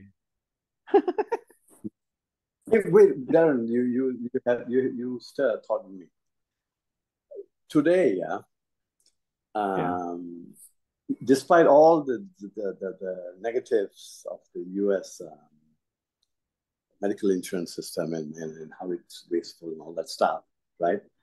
Enough, let's say at the public intellectual level, enough of us know that, hey, all said and done, Canada seems to be doing it a bit better, and enough European countries, and okay, leave the Australia seems to be doing it better than the US. Exactly. There are Uh, examples of countries that do it pretty well, we might imagine. mm, okay, but that doesn't seem to be portable into the US. You can't like, we can't look at a guy who gives an excuse. Oh, we are the US and that. Okay, look, why don't Yeah, I we know, get but somebody what to? you don't. Okay, look, the problem here is that, um, and this is an ironic problem. We actually call this country the U.S. That is the word us, right? And that, along Oh, with us. So, many, yeah, right. That, along with many unfortunate features of our history, incline the citizens of the United States mm, to think in a way that is fundamentally black and white, mm, fundamentalistic. It's fundamentalist in its understanding of us and them. Who are we and uh, who are they? And most of the uh, us's are fake, mm, right? The same way most of the thems are. But if you mm, identify with one of those fake us's, you inherit a bunch of thems. And this is a kind of an us and them economy that the US mm. is amazing at. It's like being amazing at filling your own organs with cancer or something relationally. It will never work intelligently. Um, but this is a fundamental problem with us. Mm. Yeah, it's But bad. despite the fact that I mean, your states and your municipalities have enough independence. For example, you know, Yeah, they San do. Francisco goes downhill, but Miami goes up. Yeah, Like they you can can, but like they generally don't because the malware, the influence of the malware is powerful, mm, right? Politics in the United States is a lot about uh, what various kinds of theft, mm, mm, counterfeiting value more effectively than your opponent, mm, get the money, and then a sort of complex backroom favor exchange among politicians. mm. So it, like the structure of the system might be sound. We've never implemented that system. Does that make sense? Yeah. Yeah, It's makes just a sense. layer That, of pirate. It's like a multi-layer cake of seven kinds of piracy floating on top mm, of the structure as it stands as a legal or um, sociological agreement system. mm. Mostly the structure doesn't get implemented. What gets implemented is piracy and vampirism. Yeah. Well, into Vivek Ramaswamy, Mm. was running for a while, and when he articulates it, you can sense that. For example, he wanted to. He talks about getting rid of the FBI, right? And how Trump couldn't do it because Trump was essentially conned by the civil servants that you can't. There are too many laws that stop you from firing civil servants, right? But Mm-hmm. Ramaswamy was saying that that is the case when you're firing individual civil servants. But if you're having a mass restructuring, the law allows you to do that. And with the Supreme Court as it's stated, as it's constituted, because it's got enough of a majority of Trump appointees who are conservative, right? Who are Mm-hmm. ready for, I mean, who see the sense of, yeah, the president has a right to restructure the FBI, by executive order. I mean, this guy's Yeah, or Vivek seems to possibly be. even the Constitution. I mean, I Trump is basically um, okay. Trump is really dangerous in my view, for two reasons. The first is that he has successfully circumvented regulation in the past. Mm-hmm. And the second is that he has, not only does he have no respect for regulation, he's a scofflaw, right? And a scofflaw will earn the vote of every male scofflaw in the United States just for that one reason. And okay, the third thing that's dangerous about him is he has shown much smarter people what is possible. And what he has shown is possible is as follows. The United States as a nation can be captured by a single male human being. He's shown them that. He's basically shined a flashlight on a part of the game that nobody really believed was possible. He's doing the impossible. He's going to go from 0 to 100, right? He's going to have a go at the impossible. And he's old enough that he probably doesn't give much of a shit if he fails. He's got nothing to lose, right? It's all, anything he gets done is gravy, right? Like can do anything that works.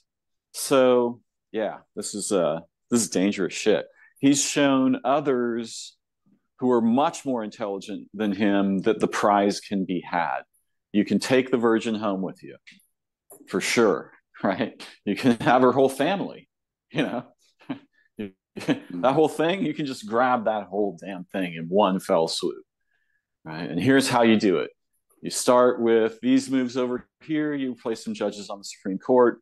Bing, bang, boom. Casino payoff, right? That's really dangerous. He's shown others that it can be done. I mean, he's relatively stupid in my view, or at least he plays that face really well. But man, what a fucking dangerous idiot. Oh my God. Whew. But hey, Darren, when you had Hillary, running against Hillary Clinton running against Trump, right? Didn't it occur to you that, my God, the US has failed if these people are running for president? I mean, like, that's brilliantly said, but yeah. No, that occurred to me some. How did it happen? Okay, I'm pretty sure that occurred to me when I was 6 and I watched John F. Kennedy being executed in Texas over and over again on TV, and juxtaposed with some of his speeches. No, that dream died in me a long, long time ago, my friend. I mean, I was born the month after Kennedy was executed, and I've seen that guy speak. I've never seen anything in politics resembling the appearance of true human virtue that I saw in him. I note that it's the appearance. I'm not saying the guy was a saint. I'm saying in a room full of demons, he stood out brightly. And that happened only a couple times during my lifetime. Carter might not have been a great president, but he wasn't evil. Yeah. I mean, so to me, if you can allow a contest like that, well, what is you fail, and what else can you expect of a failed system? Apparently, I think most Americans expect that the failure of the United States has to end with a bunch of bloodshed and violence, preferably as much as possible, maybe even apocalypse level, right? If we're going to go out, we're not going to switch to a new system. We're going to take the planet with us, just like any insane psychopath, would do, right? We're not going to try a new way of doing this. We're going to blow shit up,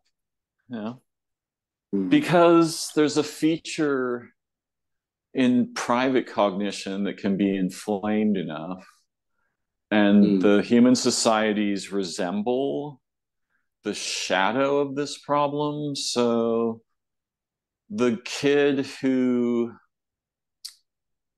all right, I could probably tell you a lot about what happens when some kid picks up an automatic weapon and goes to a public place and just opens up on the people there. Because what's happening in that kid's mind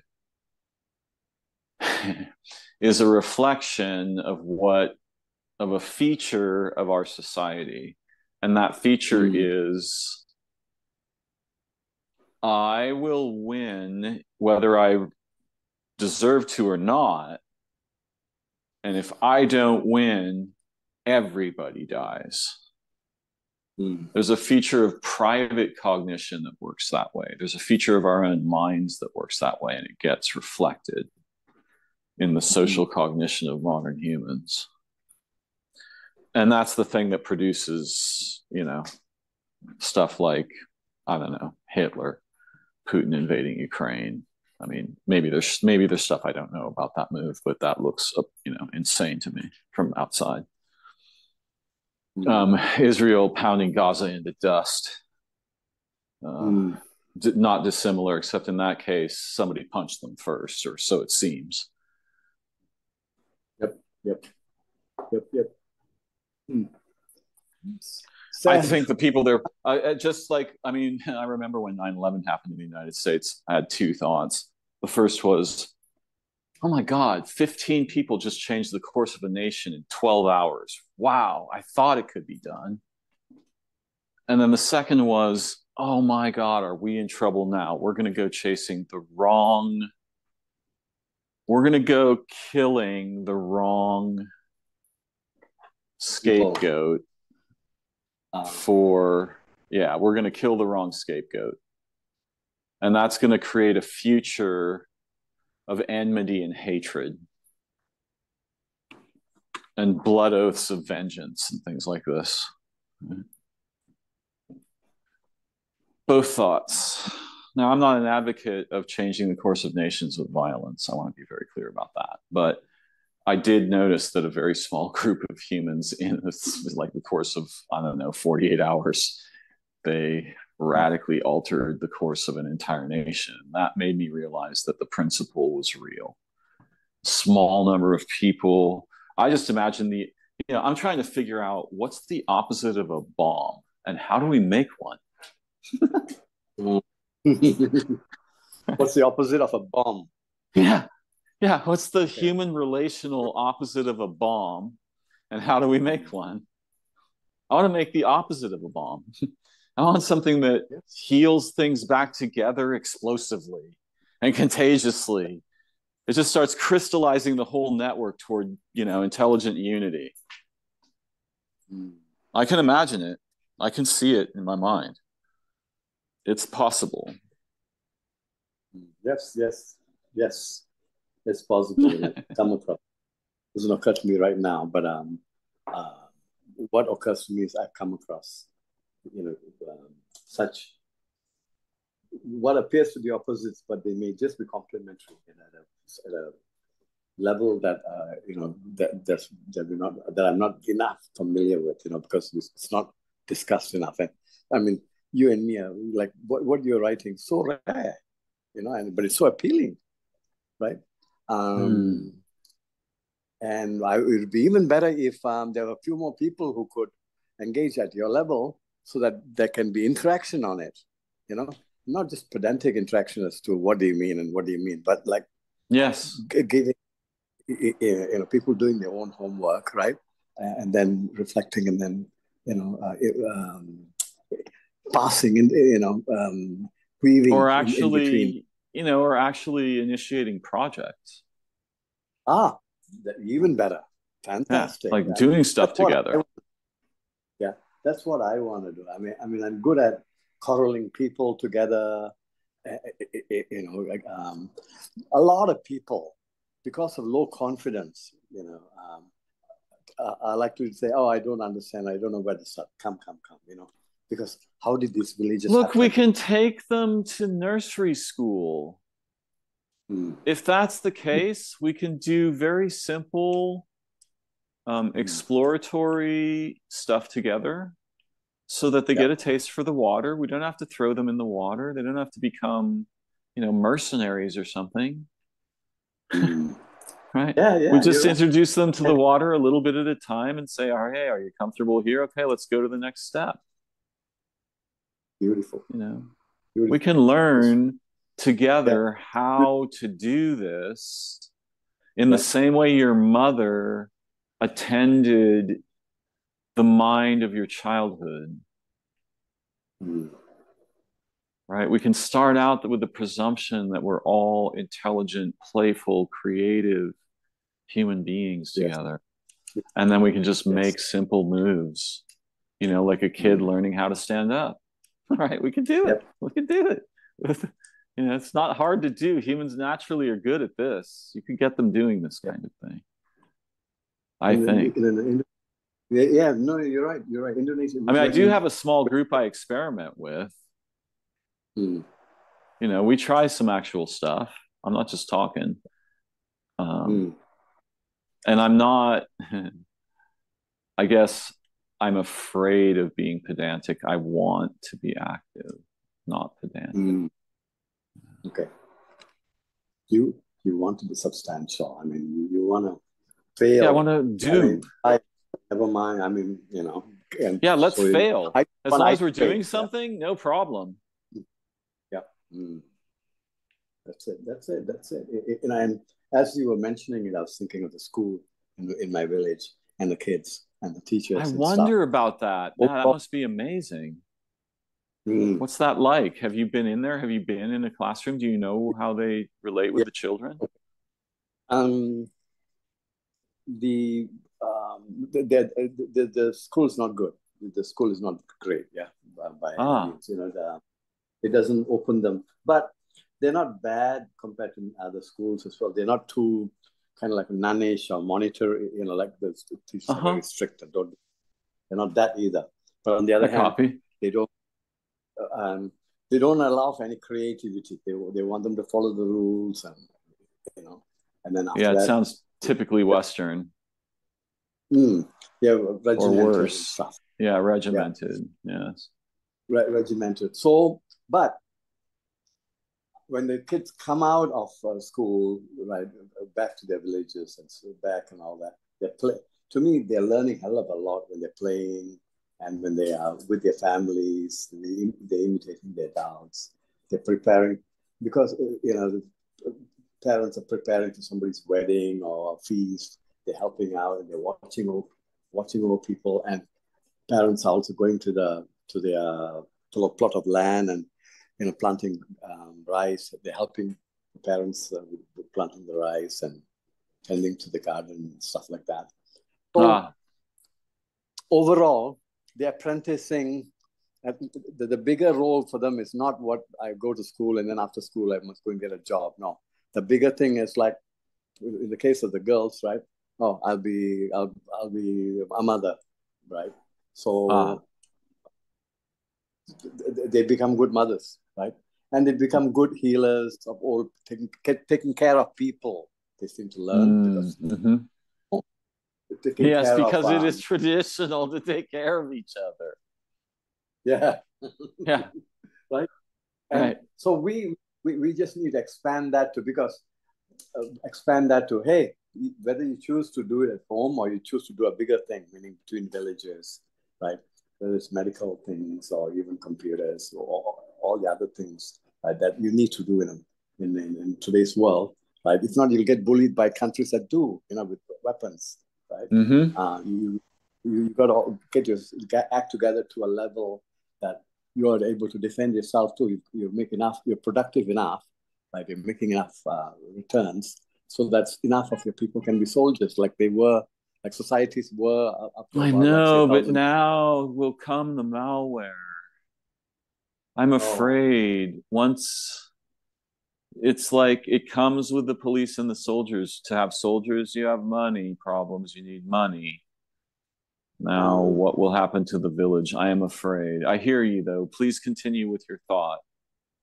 I see. So good. Yeah, I like your candidness, because you know what it is when you mentioned that. One thing. I agree. Wow, I have to pay attention to that. You're right. What do we do about? How do we anticipate? The other thing that comes to me is, when these societies were very strong, the villages didn't have police, but they had plainclothes intel. they didn't need any arms to have the Uh-huh. strongest villages, simply because they were able to anticipate. Somewhat like, in nature, how is it that there is quite a lot of law and order in a tropical forest? I mean, we think Actually, there's of not law and jungle. order. I'm not sure that there's a lot of, well, maybe I'm not understanding you properly yet. I'm not sure there's a lot of law and order. Uh, there's a lot of not defecting. But go ahead. Do you mean law and Non-defect. order between the insects and the plants and the animals? Do you mean that kind of law, or between tribes? No, I mean between the 10,000 species, Oh, okay, yeah. Yeah, like I mean there's animals. something there, but I don't think it's law and order, it's intimacy, Okay, right? It's that's one interesting. animal in a billion bodies. Mm. So they don't defect from intimacy, therefore no laws are required and there are no orders. So you see, like they can share the same. I mean, like you have birds and you have insects and you Yes. have lizards and ants and in the tree, and they can have like kind of like unawarely share the space, right? Yes. Yep. But if the lizard gets hungry, the insect better move. If the bird gets Oh, true. hungry, yeah. All of that, but like when you're going walking through a forest, whatever, that seems like a minority. Like the exception is right. Yes. Yeah, they food eating and stuff, but that is not the capital. That's not versus in the case of human beings, we've made it like the capital issue, and it's not just we've made it. It really is a big deal that um, we've gone downhill. We've Yes. No, we're you know collapsing toward the worst potentials of our species mm, rapidly. Together, we're all mm, contributing to this collapse actively instead of doing any other thing. and yeah, And mostly, I think it's because A, we don't know what to do, and B, it doesn't mm, pay as well. yeah. Thankfully, now I'm old enough, I don't care. I want to do something meaningful. If I have to Mm, pay to do something meaningful, fine, let's go. You know? that's okay, okay. Yeah, I want to run Hey, the experiments. this Darren, this Yes. model that you have, right? Um, would you do you think it has to be done in the US, or it can be done in another country, or it can be done It would be because very radical to be done somewhere else, but yeah, it could be done anywhere. okay, In fact, I would argue that it's basically what nature usually is up to, right? If you just that's true. observe nature, she's doing this set of What, things that humans could do really well together, and they naturally mm, do it really well together wherever that isn't captured or interfered with. okay. But yeah, the Okay, system as a system, it could be done anywhere. It can be done with okay. existing technology. It would change. I don't believe if we could actually produce what I have in mind, I don't think Mhm. governments would last another 4 years. We can do something so much better than governments that I'm really shocked nobody's had the idea to do that. Yes. Okay, great. So, um, what basically you can envisage the model that you have in mind, and I can imagine, right, the model you have in mind, and within it, teams of five, for example, doing problem solving, and added together, right?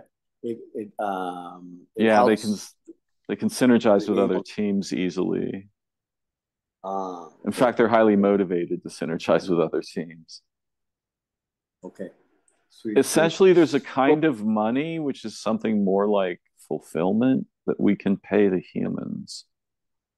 And they can uh, also make money with the analytics they produce, without those Mm. analytics being traced to them personally so that they can have privacy. Fantastic, fantastic. Because that's what I mean. In like in Indonesia, they like that.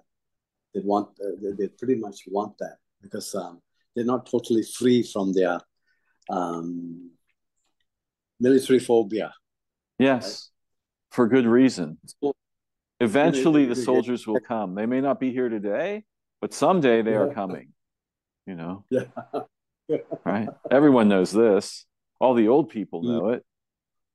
Yes, yes, yes, yes, yes, yes. Hmm. Okay. So they, I mean, like on Facebook and stuff, nearly all of them don't use their own names, you know. Right. They Why just, would you use your own name? It doesn't make any sense. For most purposes, it's dangerous. um, Darren, were you in the internet when there wasn't any web and stuff? There was just mailing lists I'm a computer because technician. I've been working with computers since 1981. wow, okay, there you Um, are. I Because have done some programming. I watched the birth of the internet. Long mm, ago, in the beginning, we used to have what were called bulletin board systems. yeah, And BBSs, yeah. you would dial, yeah, BBSs, you'd dial up with you'd have a 1200 or 2400 baud modem. You dial up with a modem. This would, you'd have some sort of a validation Mm, exchange with the server, and then, you were a user on a BBS. Most of those were okay, used for um, sharing cultural objects, yep. art, porn, computer Mm, programs, yes. games, particularly, um, That media. Yeah. why I asked Darren, I was trying to get a hold of this. The early days of the internet, right? Pretty much there wasn't any pseudonyms, the mailing list and maybe the soft culture. Um, Wait, are news. you sure? What BBSs was it not pseudonymous? Because No, you had BBS, usernames. no, yeah, BBSs had Oh, in the usernames beginning and of the internet. yeah, Oh, yes, maybe because mostly of the true. internet, campus background, maybe because of its Uh-huh. academic background, perhaps. Because I worked at that time, I was working for a company IP shop in Toronto, yeah, Oh and yeah. um, and there was I saw the value of us being able to recognize this guy, and I was like, there's Oh yeah. permanency, you know, Yes, and yes. In a trustworthy situation, mm, well, you'd still probably want the option of pseudonyms, but in a yes, trustworthy situation, you'd use yep, your primary name. yep, I and imagine. it's Although, mm, with indigenous cultures, they didn't have names like Bob or Tony. I mean, mm, and their names would change under certain conditions. mm, It seems to me. Um, yep. like if you No, you, marry you, into yeah, there's lots of conditions that would change your name. and you're Why right. why do you mention it? So okay, let me make sure I'm hearing you. So you're saying something like, I remember conditions under which it was very useful to know precisely who I'm speaking to, no masquerading. Were you saying something like That, that? that um, going to the heart of the matter, just like you said, Yeah. don't the speaker should not be split from the speech. There's Uh-huh. value in Right. Yeah. of Yeah, I mean, on the other hand, there's 10 contact. different people inside me, and it's not because I'm schizophrenic. I'm human. Yes, yes, yes. So now what? Must all of them bear the responsibility for the voice of any of them? Yes, yes. No, no, no. Well, I don't know. I'm not saying yes or no. I'm just saying um, I hear you. it's a I mean, complicated question, right? Like I want to actually entertain the question. mm, yeah, yeah. I think what it is for enough things, maybe all, you know what, maybe at the ethical things, we want to, we, the issue is where do we want accountability and where do we want it, Yes. right? And There's I would certain parts. say that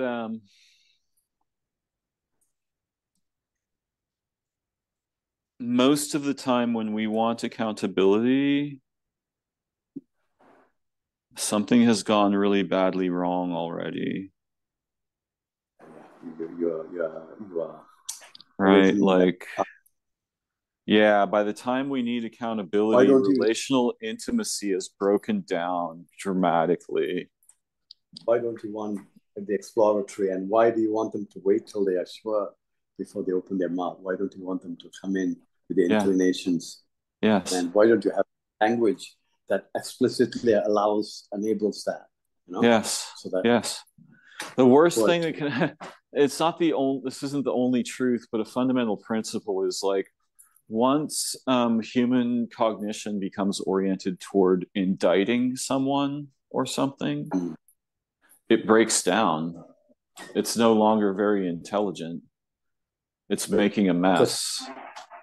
vulnerability of the space must allow for lots of Yes. vulnerability. Yes. Yes. If not, Yes. I mean, that's more brilliant than what I would say. That's really brilliant what you're saying there. You're saying it's crucial that we allow mm, the play, the natural play of explorative learning and discovery and making mistakes and getting it wrong, you know, and all kinds of I other mean, things that it's like disappear once. Go ahead. it should be children ready, Yeah, right. what is, I mean, what a brilliant thing, you with your expansion, you really made it for me, Darren, when you say Yeah, but kids. you, the brilliant one, you were the one who said this first. I only tried to see what you were saying. I was like, no, he's saying something even more radical than what you're saying, Darren. What I was saying was, what I was saying was, by the time you're interested in indictment, you've lost most of your intelligence. And I find this Yep. to be true of myself. But you said Mm, something yeah. crazier. You were like, in an actually trusted relational context, the free play of mistake doesn't lead, and experiment and discovery and learning doesn't lead to judgment. It leads to mutual benefit or something like this. Yeah. Yeah, And that's crazy. because Yeah, all of this you're not exists allowed to in say there. that. Who told you you could say things like that? You Mm. mustn't go around saying things like that. The humans will get ideas.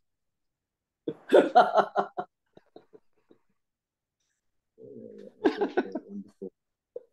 So that's it, like, What are you people are doing? talking, go to school, right? And Yeah. basically, hey there, right? Play, essentially allow the kids to teach you Yes. the class. Hey, this is how we do it, this is how we dig a hole or how we catch a tadpole. Come, and Yes. Yes. the teachers have been stopping us, and you go inside there and say, you kind of laugh or whatever with the teacher, but can you give us a break? I mean, kind of like, you make the cop something, to distract her while you go back to learning from the kids, and then maybe producing some outcomes that make the old school teacher happy too, or whatever, right? Yes, exactly. Right. Yeah. You can please the old guard and innovate at the same time. Right. Mm, Doesn't have to be yeah, pure rebellion. Right. yeah, You can and please you can please mm, tradition and still innovate. yep. And Yeah. so long as you don't become impatient, you're persistent, it should yield the better result, the better outcome for everybody. Absolutely. Many, Yes. yeah, Patience. This doesn't mm, have to be done in the next 10 seconds. yeah. Yeah. Okay, that would work. That would Yeah. work. That would work, right? Because the kids are smart too, and they're kind of like forced to accept the status quo, and the teachers too like find it maybe too difficult because they're all busy to too much of an extent to they have to do this and kind of the modern world riddles them with too many little details, too many chores in a way. Do you sense that? Do you sense that is part of the reason why the change is slow and all doesn't happen there? No, the problem is worse. The problem is that the new teachers Mm. should be free Mhm. to grow along with the children Mm. instead of to dictate the direction of growth to the children. And they know nothing but to dictate. That's it. It's They're like trained to they, dictate. and they're And in and they're English, I make a joke about this. I'm like, it's like a person holding a hard penis and they keep pointing it at you. They're dictating. I know it's a very crude joke, but but, but but work. yeah, in English, that's a reasonable pun, and it makes sense. Mm. It's like they're hitting you over the head with the hardened member of authority. No one Mm. likes that, and it's a shitty job. Like no teacher would ever act that way or want that if they were having the experience of learning and growing with the children. And Mm. nobody's going to tell me that we can't produce that. We got the teacher on site, we got the kids on site. You got them together, you should be able to pull off miracles. It might take you a little while to figure out how, but don't tell me you can't. Yeah. I've seen it done. I've participated in it in schools where I had a teacher who was like, we're going to take the one kid in this class who can't write at all, and we're going to get that kid Mm. writing essays that are powerful and blow people away. Right? I mean, here's a secret that'll blow your mind. In 1994 or something, no wait, two probably. I took an English class. I hadn't been in school since I was 12. I never went to high school. I'm a self-educated person. Ah. Anyway, I took an English class, and because I'm a writer, Mm. and the teacher asked me to teach the class for them next semester, so I did. Mm. And what I discovered was pretty amazing. So there were about 90 kids. They ranged in age from 16 to 26. We had Mm. 3 classes of about 30 kids apiece. They were mostly upper middle class white kids. Mm. Um, most of them were like B plus average, coming Mm. into junior college from high school. Okay. Of those 90 American kids in a wealthy Benji. suburban town, uh, 4 of them could reasonably produce a written sentence in their only language, and 2 of them could compose a paragraph. Wow. Those kids sucked at understanding or speaking or writing the only language Mm. they speak. They were abysmal at it. And I was blown away because I'm hyperlexic. I have a natural affine relationship with language, and particularly Mm. English. I've been that way since I was very little. So for me, this was staggeringly shocking. I was like, I expected them to have more education than I had, and they had Mm. catastrophically less education than I had. Though they had been in school an additional 6 years compared to me. Mm. And kind of like somewhat role model parents too. Yeah. I suppose, I don't know. I mean, is They literacy might have. interior. No, my parents weren't particularly intelligent, but they did read books, and they did read books to me. And I think my Mm. parents were frightened a little bit. I know my mom was. I don't think my dad was, but my mom was scared because I remember, I mean, I was reading science fiction novels when I was 5, maybe earlier. Um, How, who brought them to you? Or my you parents, I were told like, them what I wanted. oh, how did you Yeah, I know had what? seen, Uh, so like I had seen advertisements for 2001: A Space Odyssey when I was watching uh, Star Trek, and I knew okay. what the book was about, and I read science fiction stories already myself. I Mm. could read them by myself. So I asked my mom to get me that book, and she's like, "That's a grown-up book." And I was like, "I want that book. Yeah, well, that's the book I want to read." So then Okay. I got it and I read it. My parents ended up reading it, and in a way, I was kind of educating them because I Okay. had a lot of books. Eventually, I became a book thief. But that's a story for another time. I only stole books to read them, though. I didn't steal like valuable books and sell them. I stole Okay. books to read them when I was a runaway. So I didn't have any Wow. access. Yeah, when I was a runaway, I used to steal books to read them. How, so you said earlier that you self taught yourself from 12 years old. Like that would have been like almost unheard of, isn't it? Where would you No, say? there are okay, especially these days.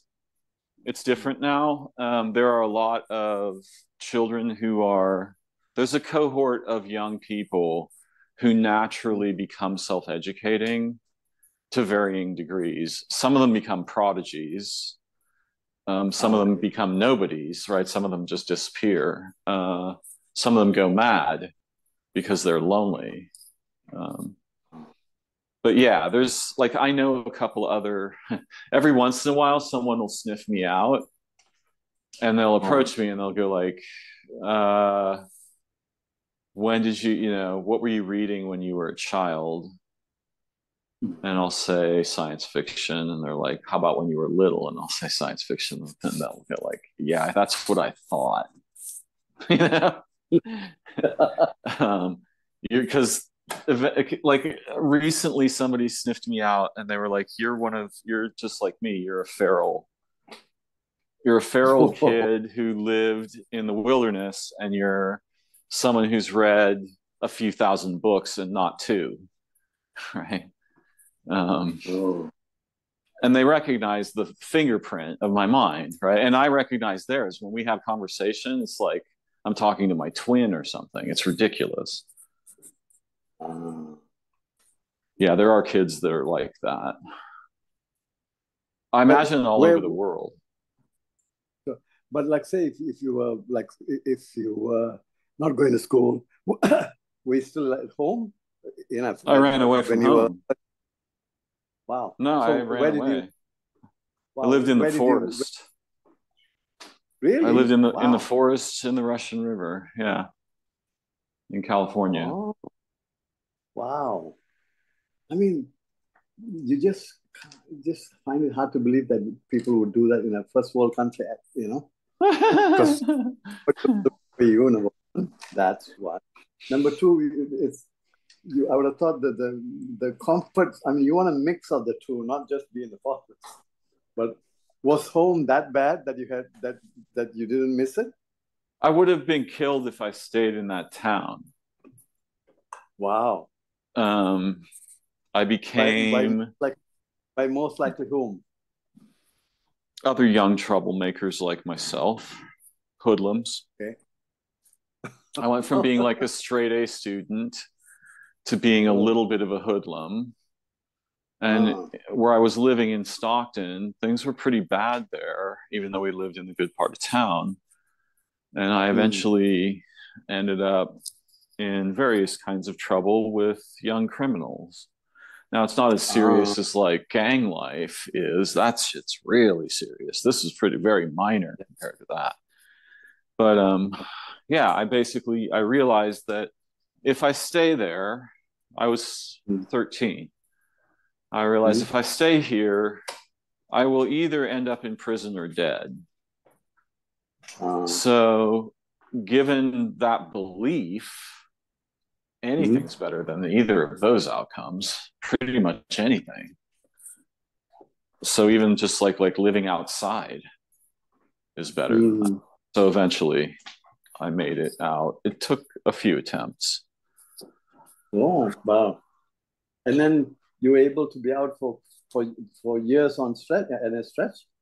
Yeah, I came home in like the last half of 17. So I was out for 3.5, something like that. Mm. Okay. Okay. Wow. Um, your parents. I mean, your parents would have been like I mean, both sad and mad, no? uh Especially, I I mean, don't I would know. I have mean, thought the sad. this is very personal, I hear you. but Um, my mom was relatively indifferent, and I ran away to near where she was living because it oh, was by visiting her that I realized that there was this enclave in the forest where it was a bunch of basically old hippies. oh, Uh, wow.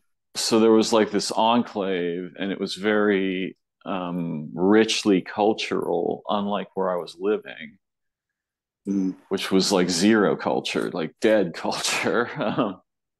So yeah, I wanted the culture. I couldn't access the culture because I wasn't an adult, but I didn't want to Okay. be in Stockton anymore, trying to figure out how to steal cars with my buddy so we could get some weed or whatever the fucking, agenda was. Um, Mm. yeah, I didn't want to be in that place anymore, and I did not get along with my dad, who I was living with. So I went to the forest, and some adults helped me. I made it through okay. Nothing horrible happened to me while I was on the street. I hitchhiked around, you know, Uh, didn't eat much okay. food, a lot of fasting. Oh, okay. Yeah. Well, but I hitchhiked through the U.S. for about six Really? months. Mm, after Wow. college. Yeah, Wow, that's after college. crazy. Yeah, it was fun. It was Yeah, beautiful. that's really It was a, intense. it was, In what year were you hitchhiking? I mean, I'm hitchhiking in like the late 70s, early 80s. mine was 1980 from January. Say Oh school and wow. Yeah, not a dissimilar time. Let's see.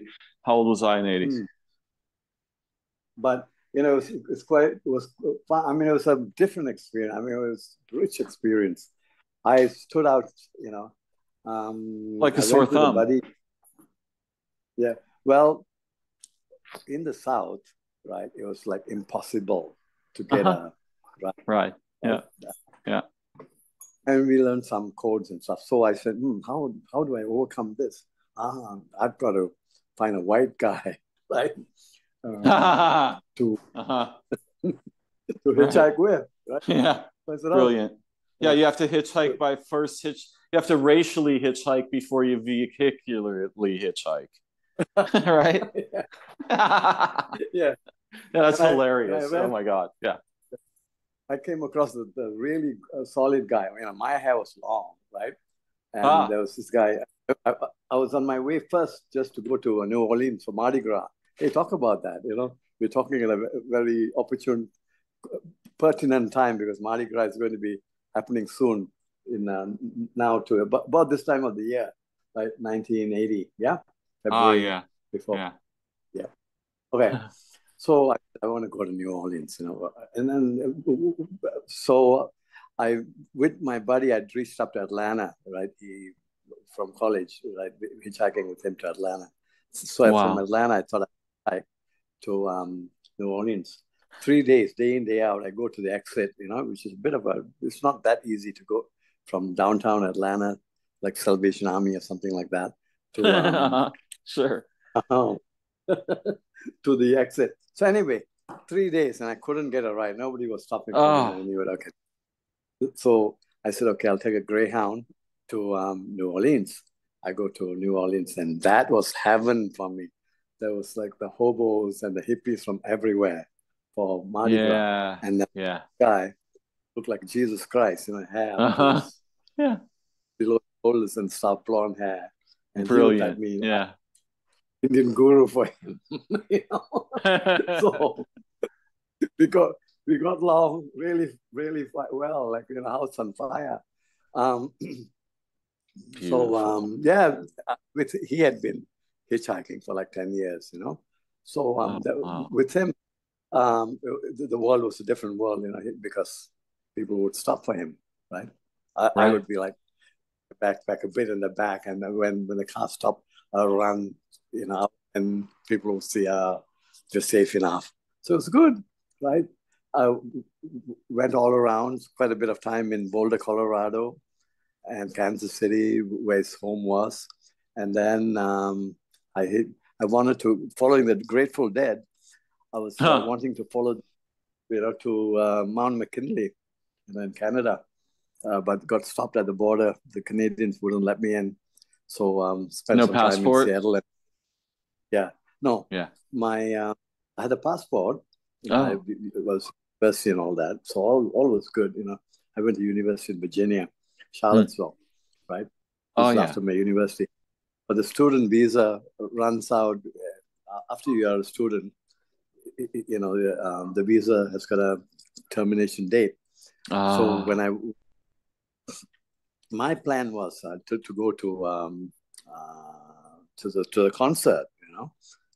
The last Grateful Dead concert happens in like the equinox or something of that sort.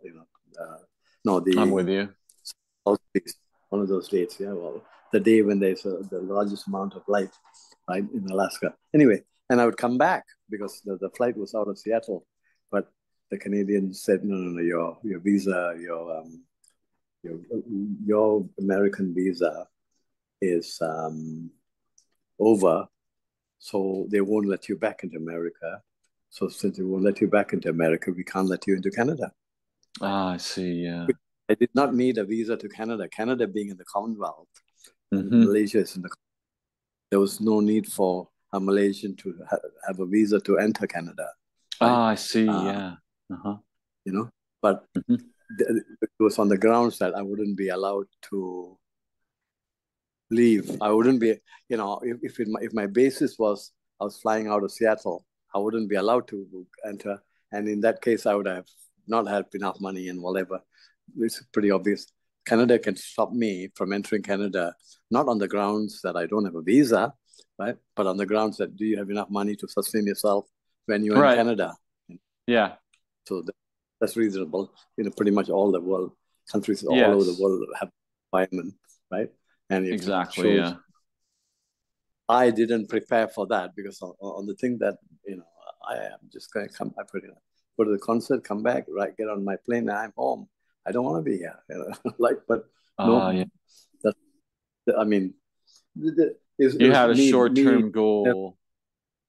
Yeah, me you had a not realize. short-term goal. I'm sorry, go ahead. Yeah, yeah, sorry, yeah, me not realizing immigration things in a black and white, very strict way. That's pretty much they have to, yeah. But me, and it didn't fully occur to me, because in my head I'd worked out I'm still in America because I'm going to Alaska, man.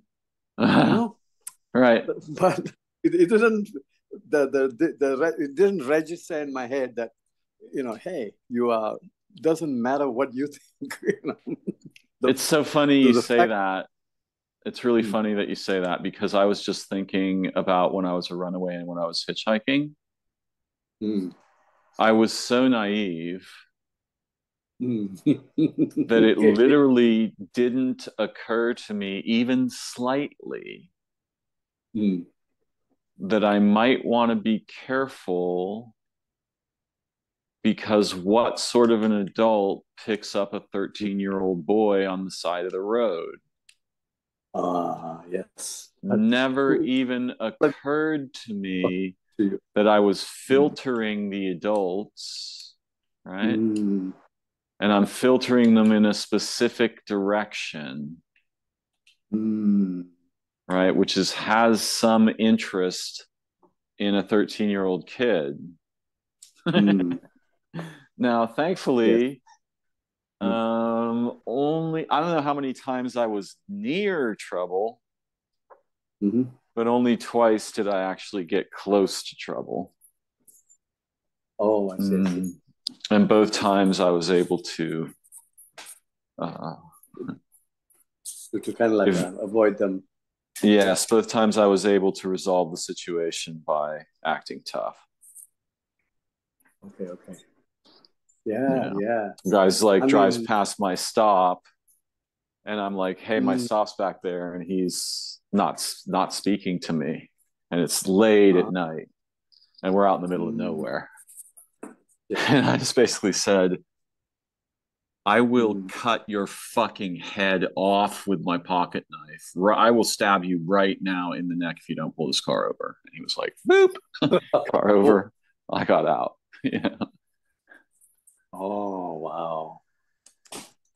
Oh, so did you actually have a knife then? Yes, I did. How good. I used to Oh, carry a dagger, actually, mm, little I dagger. see. You're not that naive then. Uh, I was. It's just that in this Oh, case, I realized, like, okay, yeah, because I can mm, still be very naive. I'm not mm, cunning the way some people are cunning. Um, mm, and I honestly, it never once occurred to me that most of mm, the people that would like, that most of the people that would stop for a kid that looked like me mm. would probably have ulterior motives, or at least a goodly, some portion of the people, Well, right? Never occurred to me one time. Not once. is it is it because okay, hey Darren, when I was in the US too, right? Like, Hmm. um, I mean, the country was a different country in the sense that I would have thought um, it's nowhere as dangerous as it is now, maybe. Me, I would agree. Yeah. Also, I was in a strange subcontext, right? I was in the Russian River. So there's a Uh-huh. lot of basically the three primary, okay, this is going to be really bad, I'm going to say here, but the three primary populations there were rednecks, homosexuals, and hippies. Oh, And the hippies and the homosexuals got along fine. The rednecks hated both the other camps pretty much, though got along better with the hippies than oh, the okay. gay people. So that was the context there.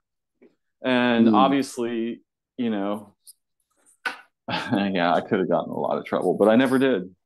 I never did. mm. No one ever hurt me. So, so growing up to up to the age of you leaving home, you hadn't been exposed to the dangers of such dangers as much. I mean, No, it, not it at all. wasn't. I was Mm. catastrophic. You have no idea how naive I was.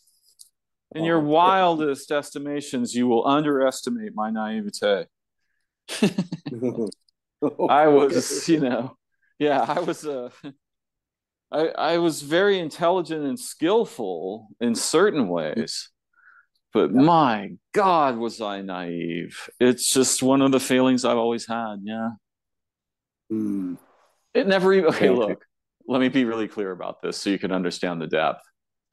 Not only did it never occur to me that I was attracting the people who would have some Mm. interest in a 13-year-old boy ever, it never occurred to me. Not only that, it Okay. never occurred to me that it didn't occur to me until just now, 40 Oh. something years later, 50 years later.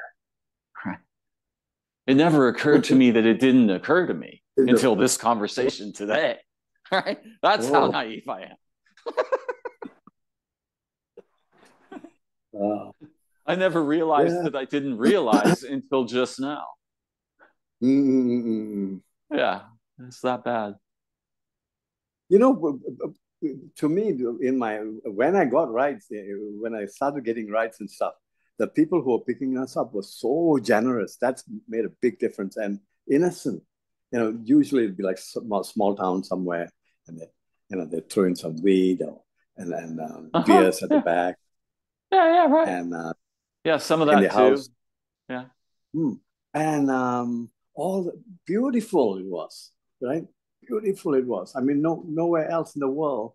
I Yeah. think I mean, could you get No, that? because yeah, it's true because the counterculture in the United States at that time was still kind of blossoming Hmm. a little bit. And how old were you? Were you like 18, 19, were you like I would 20 have or been something? 20. Yeah, I would have been Yeah. 21, too, like that. Yeah. Okay. Yeah, yeah. Perfect. So you present to the drivers obviously something they might find fascinating and uh, adventurous, right? Hmm. To some of them. Yep. Um, so that worked in your favor. But yeah, it was pretty good. Like most people were very kind. Some people gave me money or bought me food. Hmm. Some people asked me, Oh, like, how do you survive? They were curious. oh. Occasionally, like if it was raining or something, somebody would be like, hey, you can just crash at our place if you want. And Hmm. obviously that could be very dangerous, but it never turned out to be, not once. Because I mean, I was 22, so didn't occur to me. Um, Anything happened to me. I was least concerned about. I mean, I didn't even get there. To me, it's like, how do I get a ride? I want to hitchhike. I don't have the money to, Yeah, that's to. all I was Oh, concerned with too. I was just like, how do I get to where I'm going? I wasn't thinking about why someone would or wouldn't stop to pick me up. Hmm. In other words, there was no meta reflection, right? Hmm. Yeah. What There was a was no different world? Yeah. I metacognition mean, about, not. yeah, yeah, no Yeah. metacognition about my circumstance. Hmm. And Whereas you must have hitchhike. had some by your age. Yeah. I mean, um, more. I mean, but violence wasn't. Like you didn't have the school shootings. You didn't have. Yeah, yeah, the You didn't malware the have. malware wasn't concentrated yet. Yeah. And say for example, people may say, okay, blacks are dangerous or whatever, but they weren't dangerous to me. Right. You know, I'm almost black, so Right, uh, exactly.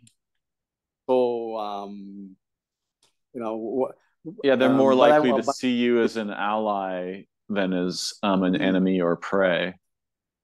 yeah, and I wanted to try it. I desperately, I had to, because part of that was the American equivalent of you being a sadhu, of you being like you know, India. That's You funny. you Yeah, I you got walk you. Right. Yeah. with an That's a monks or hilarious way of saying it. Like right. you're So, a yeah, it's the American version of you're a holy man or something.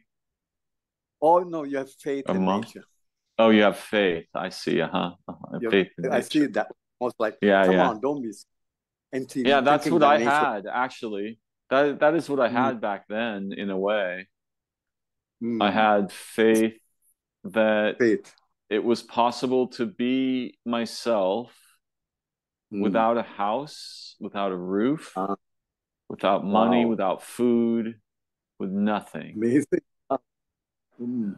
I I I knew that money would be an issue, so I had to watch out, and at enough places we stopped, and Anyway, we made it because we could get jobs in some places, and Oh yeah, you know, little short-term jobs. mm, Uh-huh. especially in Boulder, Colorado, right? Mm, I remember in Fourth of July, I was around about Fourth of July, I was there. It was snowing, right? mm. In Boulder, Colorado. Then it was a bit of a surprise, but that was good climate. I mean, they had a like a job placement for tramps and hobos, So, but because I was with this guy called Bernie I forget his last name now. Wow, Bernie McGraw. Yeah, Bernie McGraw. Yeah. Ah. So he knew the ins and outs, where you go and get food stamps and where you get um, day jobs, right, and stuff like that. So I rather quickly after 4 days, I got a job as a dishwasher in in Boulder, right? Ah, yeah. And that was that was fun, and the, the pay you get compared to what you need is like great because was staying in like this in Boulder after a while was staying in like a abandoned house in the edge of a river, kind of like in the forest, right? So Uh-huh. we had sleeping bags and stuff like rather winterproof sleeping bags. So managed. That was good. There were other people. Later we met some people and we lived in their house for a while. Very liberal. I mean, very truly liberal place Boulder was when I was there. And Oh the yeah. people were really Yeah. very, very generous. On the first day, I remember too, I remember too, Darren, I must tell you this, right? Ah. Um, I had rather little money, like $25 or something like that, and I had a camera and stuff. And my buddy was hitchhiking with me. He said, "Bala, let me borrow your camera, okay?" And then he goes and pawns and fucking, it's a, Uh-huh. it's a whole. And so because of that I remember that day I had no more money. I had no more money, and I didn't have a camera. And I was like, how am I going to solve this? Well, I, this I've got to learn this, and I've got to learn how to be without any money. So I walk Huh. along the street, Pearl Street in Boulder. It's a downtown one street that is walk walk only, no cars, right? So anyway, Uh-huh. walk, and I see this signboard, right, on the side of a building, and it said Naropa Buddhist Institute, and I was like, wow. Uh-huh. Me, that was wow. This is like next to bumfuck US, because Right. earlier I'd been in Kansas. It was like I mean, some not even Kansas City, Salina, Kansas, by the highway, right? It's like nowhere, for me, it's like nowhere. And how come it's got a Buddhist institute? This is my thing. This is my, like My a piece of culture. my land, the culture, yeah, Yeah. in the middle of America. So I said I have to go upstairs. So I go up and I see, there's two guys and stuff. And I strike a conversation, and they're so wonderful. They offered, one of the guys offered his place for me to stay in because his buddy had gone off somewhere, so there was vacancy. So come and stay with me and stay at Mm, my place, and it was great. You know, beautiful. the whole thing was beautiful. And Seattle, my last stop, was fantastic. After by the time I reached like Seattle and stuff, I'm on my own. But I was walking, I was walking, and this guy in a pickup truck, comes past me, stops, winds his window down, looks at me, and says, "Are you going somewhere? Yeah, can I take you?" I was like, "Wow," because like they were they could see me, and I like, wow, it was great. It was because I I, I to me the folks then in Seattle were like a grade above the rest of the world. They were like really friendly to hitchhikers, It really is friendly. actually okay. There is something weird about um how to put this. So I have not traveled much. I've mostly only been in Central and Northern California. throughout my entire life. I've been basically nowhere. But Wow. a couple times I Mm, traveled a little bit. And I went, for example, to Oregon or Washington State. mm, And I don't know. I think that because I'm not well traveled, I probably have uh, a distorted sense. But the mm. people in Oregon were very different. The people in Washington were very different. It may be that it does actually seem to me that places have something that resembles a personality and that the humans in those places reflect that. Does that make any sense? Yeah, yeah, yeah. I Yeah. mean, the outside Seems is something like that. Yeah. message. Yeah. I mean, echo. Yeah, yeah. Because Yeah. the man-made world, pretty much, I always say this. I know this quite well because I go to India off and on. I've gone to India quite a lot, and they're forever complaining about the outside. Places dirty and this and this. And I say it's a manifestation of the sum of the minds. In say Mm-hmm. Chennai, It's true. is what you Yeah, I find mean, if it is. in Hindu culture, there are words for these things. In English, there are not. In Mm, Sanskrit, there are yeah. words for these matters, right? You have a culture that's like, I don't know, 8,000 years older than ours, and the Mm. white people think they're intelligent? What? And you guys even like you guys are playing with Play-Doh or something Mm. worse, you know. Yeah, My yeah, and I heard a son, lot. he studies The Advaita Vedanta, mm, and I know there are words for all of these, like in Sanskrit and in Indian philosophy. There's very complex, sophisticated language about all the different features of anything you might want to refer to in consciousness at all. It's very interesting compared yeah. to how it is in English. It's so much richer and more Hey, intelligent in some ways. you remind me of one thing. I was talking to another a buddy who might join us, right? Who's a good candidate to join our team, right? I must ask you to hold. I'm getting an important call. Okay. Oh, it's Can too we? late. I missed it. It's all right. I'm here. Okay. Oh, I see. I see. Okay. Okay. Um, okay. Maybe I'll talk about that, and we can continue another day, right? We've been Ah, of on the phone course, long enough. yes. Hey, there's a word, Darren. The word we are looking for is like sensibility, meaning, Yes. the AI saying, what is it that we're looking? What is it that we're trying to get artificial intelligence to do? Intelligence. What is intelligence? Acumen. You know, but they seem that the Western world seems to not want to talk about the world, the word, which is even more clear in Indian language and Tamil and some of our local languages. It's called buddhi or Buddhi, buddhi yeah. in Yep. Mm-hmm.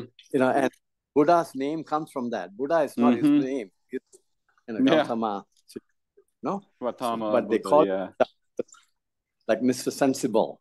Yeah. Uh-huh. Yeah. So what I see, I I mean, wanted to talk to one you about. word in English is equanimity. Oh, equanimity, is it? I Yeah, it see. means not biased. You Okay. don't collapse into extremity. You're Mm. balanced. Mm. Yes. That says that your Mm-hmm. balance. Yes. But Yeah. what the I guess what to me why the Western world might trip over it is when we talk about sensibility and in the context, they are thinking of cognition. The world, I mean, like the Western world, when it talks about AI, you'll note it's like forever going into cognition.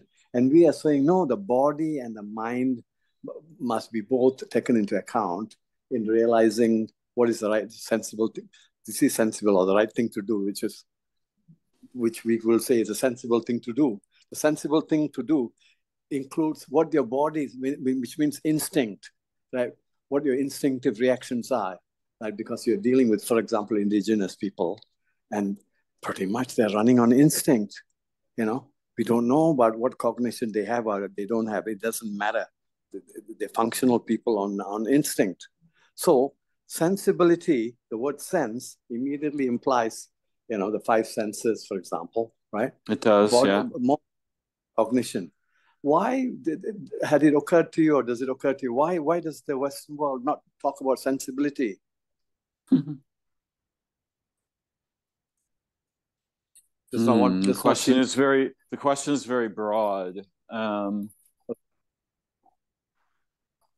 Meaning, like say when in the AI circles and stuff, right? When they're talking about ethics and whatever, so why not say, hey, which of these LLMs is more sensible? Takes into account sensibility, which is different from intelligence.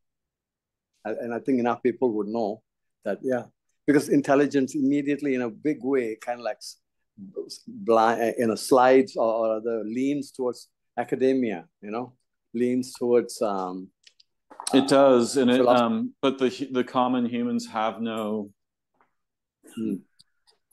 Oh, yeah. They are missing what you have. They are missing the experience of coherent daily life that most of whose rules don't need to be written or declared. Yep. So what they have is something really weird. They have a thing where all the rules are written and declared, and you have to either obey, be ignorant of, or reject them. And one of the reasons why Trump is about to get elected in this country is because the rejection crowd is really pissy at this point in history. Everybody, all the males, all the ignorant, poorly educated males who have no clue about what it means to be human and yet are anyway, they want somebody who gets away with breaking the rules, and they will elect that guy if we don't, if something doesn't stop them.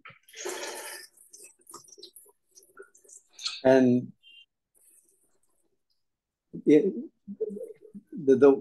guy. So he's the opposite of sensibility, but he masquerades as sensible, right? I saw some advertising with him. Between masquerading as sensible and having to be sensible to get elected and stay there, away from the other predators. You're not going to get elected if you're sensible. Yeah. There's no chance of that happening. No. Yeah, that's not going to happen. The alternative. You get elected in America, you get elected not because you're sensible. You get elected because you're sensational. It's a society of spectacles, right? The better your spectacle, the better the brand of spectacle that you produce, the more likely you are to be elected. That's sick. That's sad. And they've screwed that up so bad. Okay. Here, let me ask you this. Kamala Harris should not be there. Should not be up there, should she? I don't know. How would I tell? Supposing I really cared, right? Okay. How would I make the determination? Well, at least. Do I want a pissed off parafeminist having a voice in the government? Yeah, I probably do. Her particularly, I'm not sure. Seems, like a fly on the wall. Somehow. I don't know Kamala Harris's talk very much. Maybe I'm actually thinking of AOC when you said her name. At least AOC is, she's smart. Yeah. Yeah, smart. She knows how to get attention, and it's not just she used to be good, but I think she's going downhill, right? By The the early way, days when I've spent about 27 minutes of my life listening to politicians in 2020 X. That's something I mostly just ignore, to be clear, and also to be clear for posterity, if anyone listens to this. I'm not politically well educated. Okay. So, and you're able to, I guess, for whatever you do, it doesn't affect you too much, or you find spots where you're not affected by it. You operate. I have a kind of a simple principle at this accelerated age that I'm at. I'm almost 60, not a kid anymore. Yeah. The simple principle is try not to actively import suffering from outside.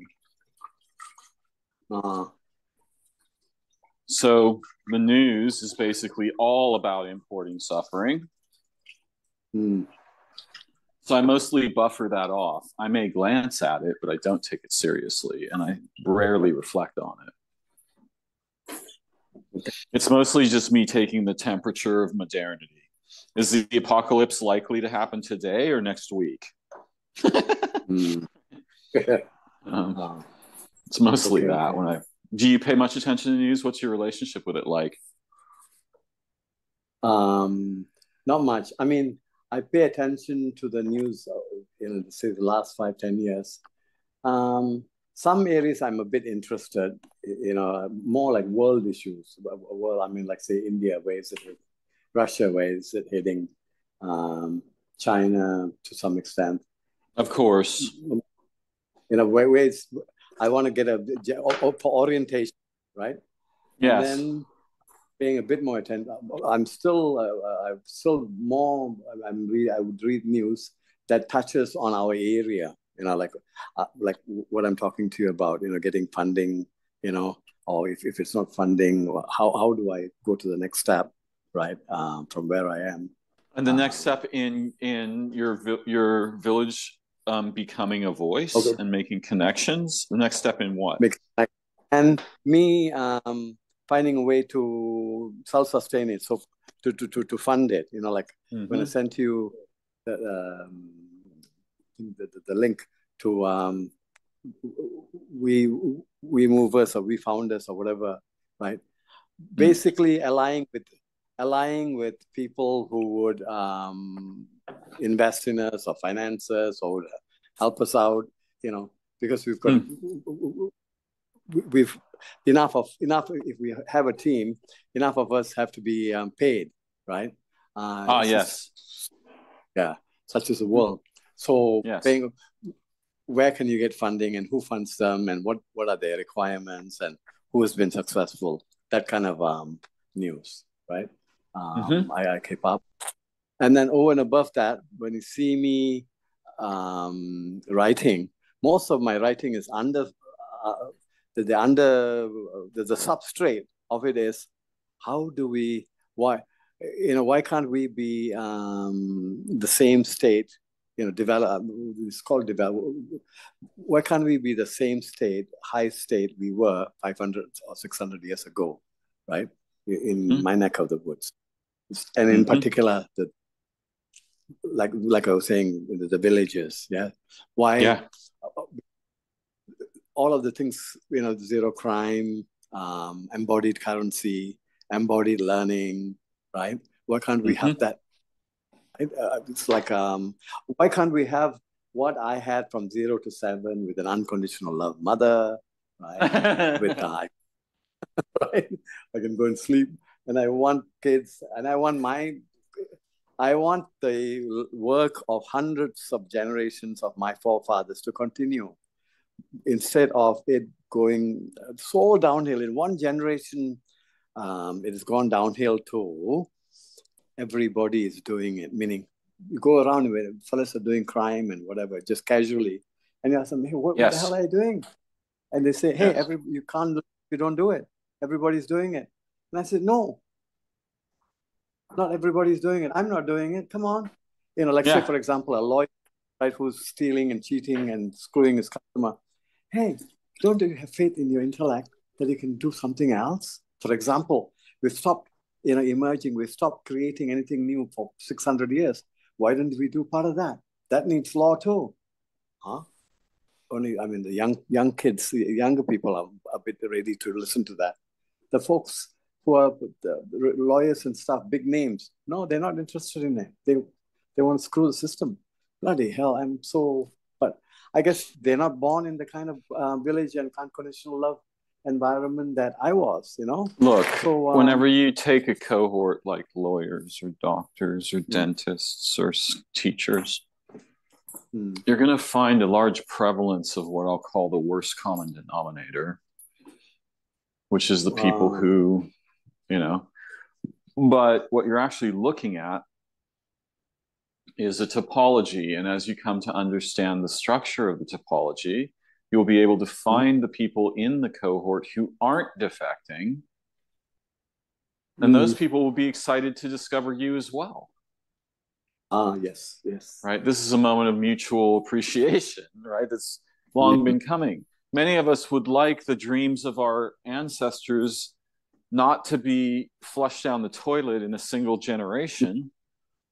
And some of us would like those dreams to be actually fulfilled. That's it. Yeah. That's it. So those purposes live in the hearts of humans. And if we can awaken them, it will be very powerful.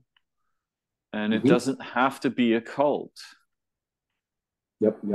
It doesn't even have to be political. It can just be human. Yep. And you often, in your writing, you say this is an everyday thing. Yes. This is normal. Yes. You're right. I think that's what those guys in the book I quoted from earlier were saying too. They're like, we have this narrative that it's impossible to change this and that humans are fundamentally broken. It's not true. They're just trapped in, why are they trapped in thinking they're broken? So yeah, these are things that I want to keep exploring and understanding better and get people doing something around, right? Experimenting, play, grow, learn, discover, remember how we can be. Yeah. I'm trying to, in my own way. Yeah. Okay, good. So, between Indonesia and San Francisco, I'll on this, formulate some more what's next steps we can take, right? In making this happen. Yes, let us bookmark that for our next conversation, but there are some for sure. And I'm absolutely willing to explore them together. I just need to get some food in me. Okay, good on you. Okay. Sorry for keeping you No, it's fine. No, this is wonderful. I'm very grateful and excited. This has been profoundly educational for me. For me too. It's beautiful hearing you. Okay, take care. And you. Catch up with you. All right, all blessings, my friend. We will talk again soon, yes? Yes. Okay, bye-bye for now.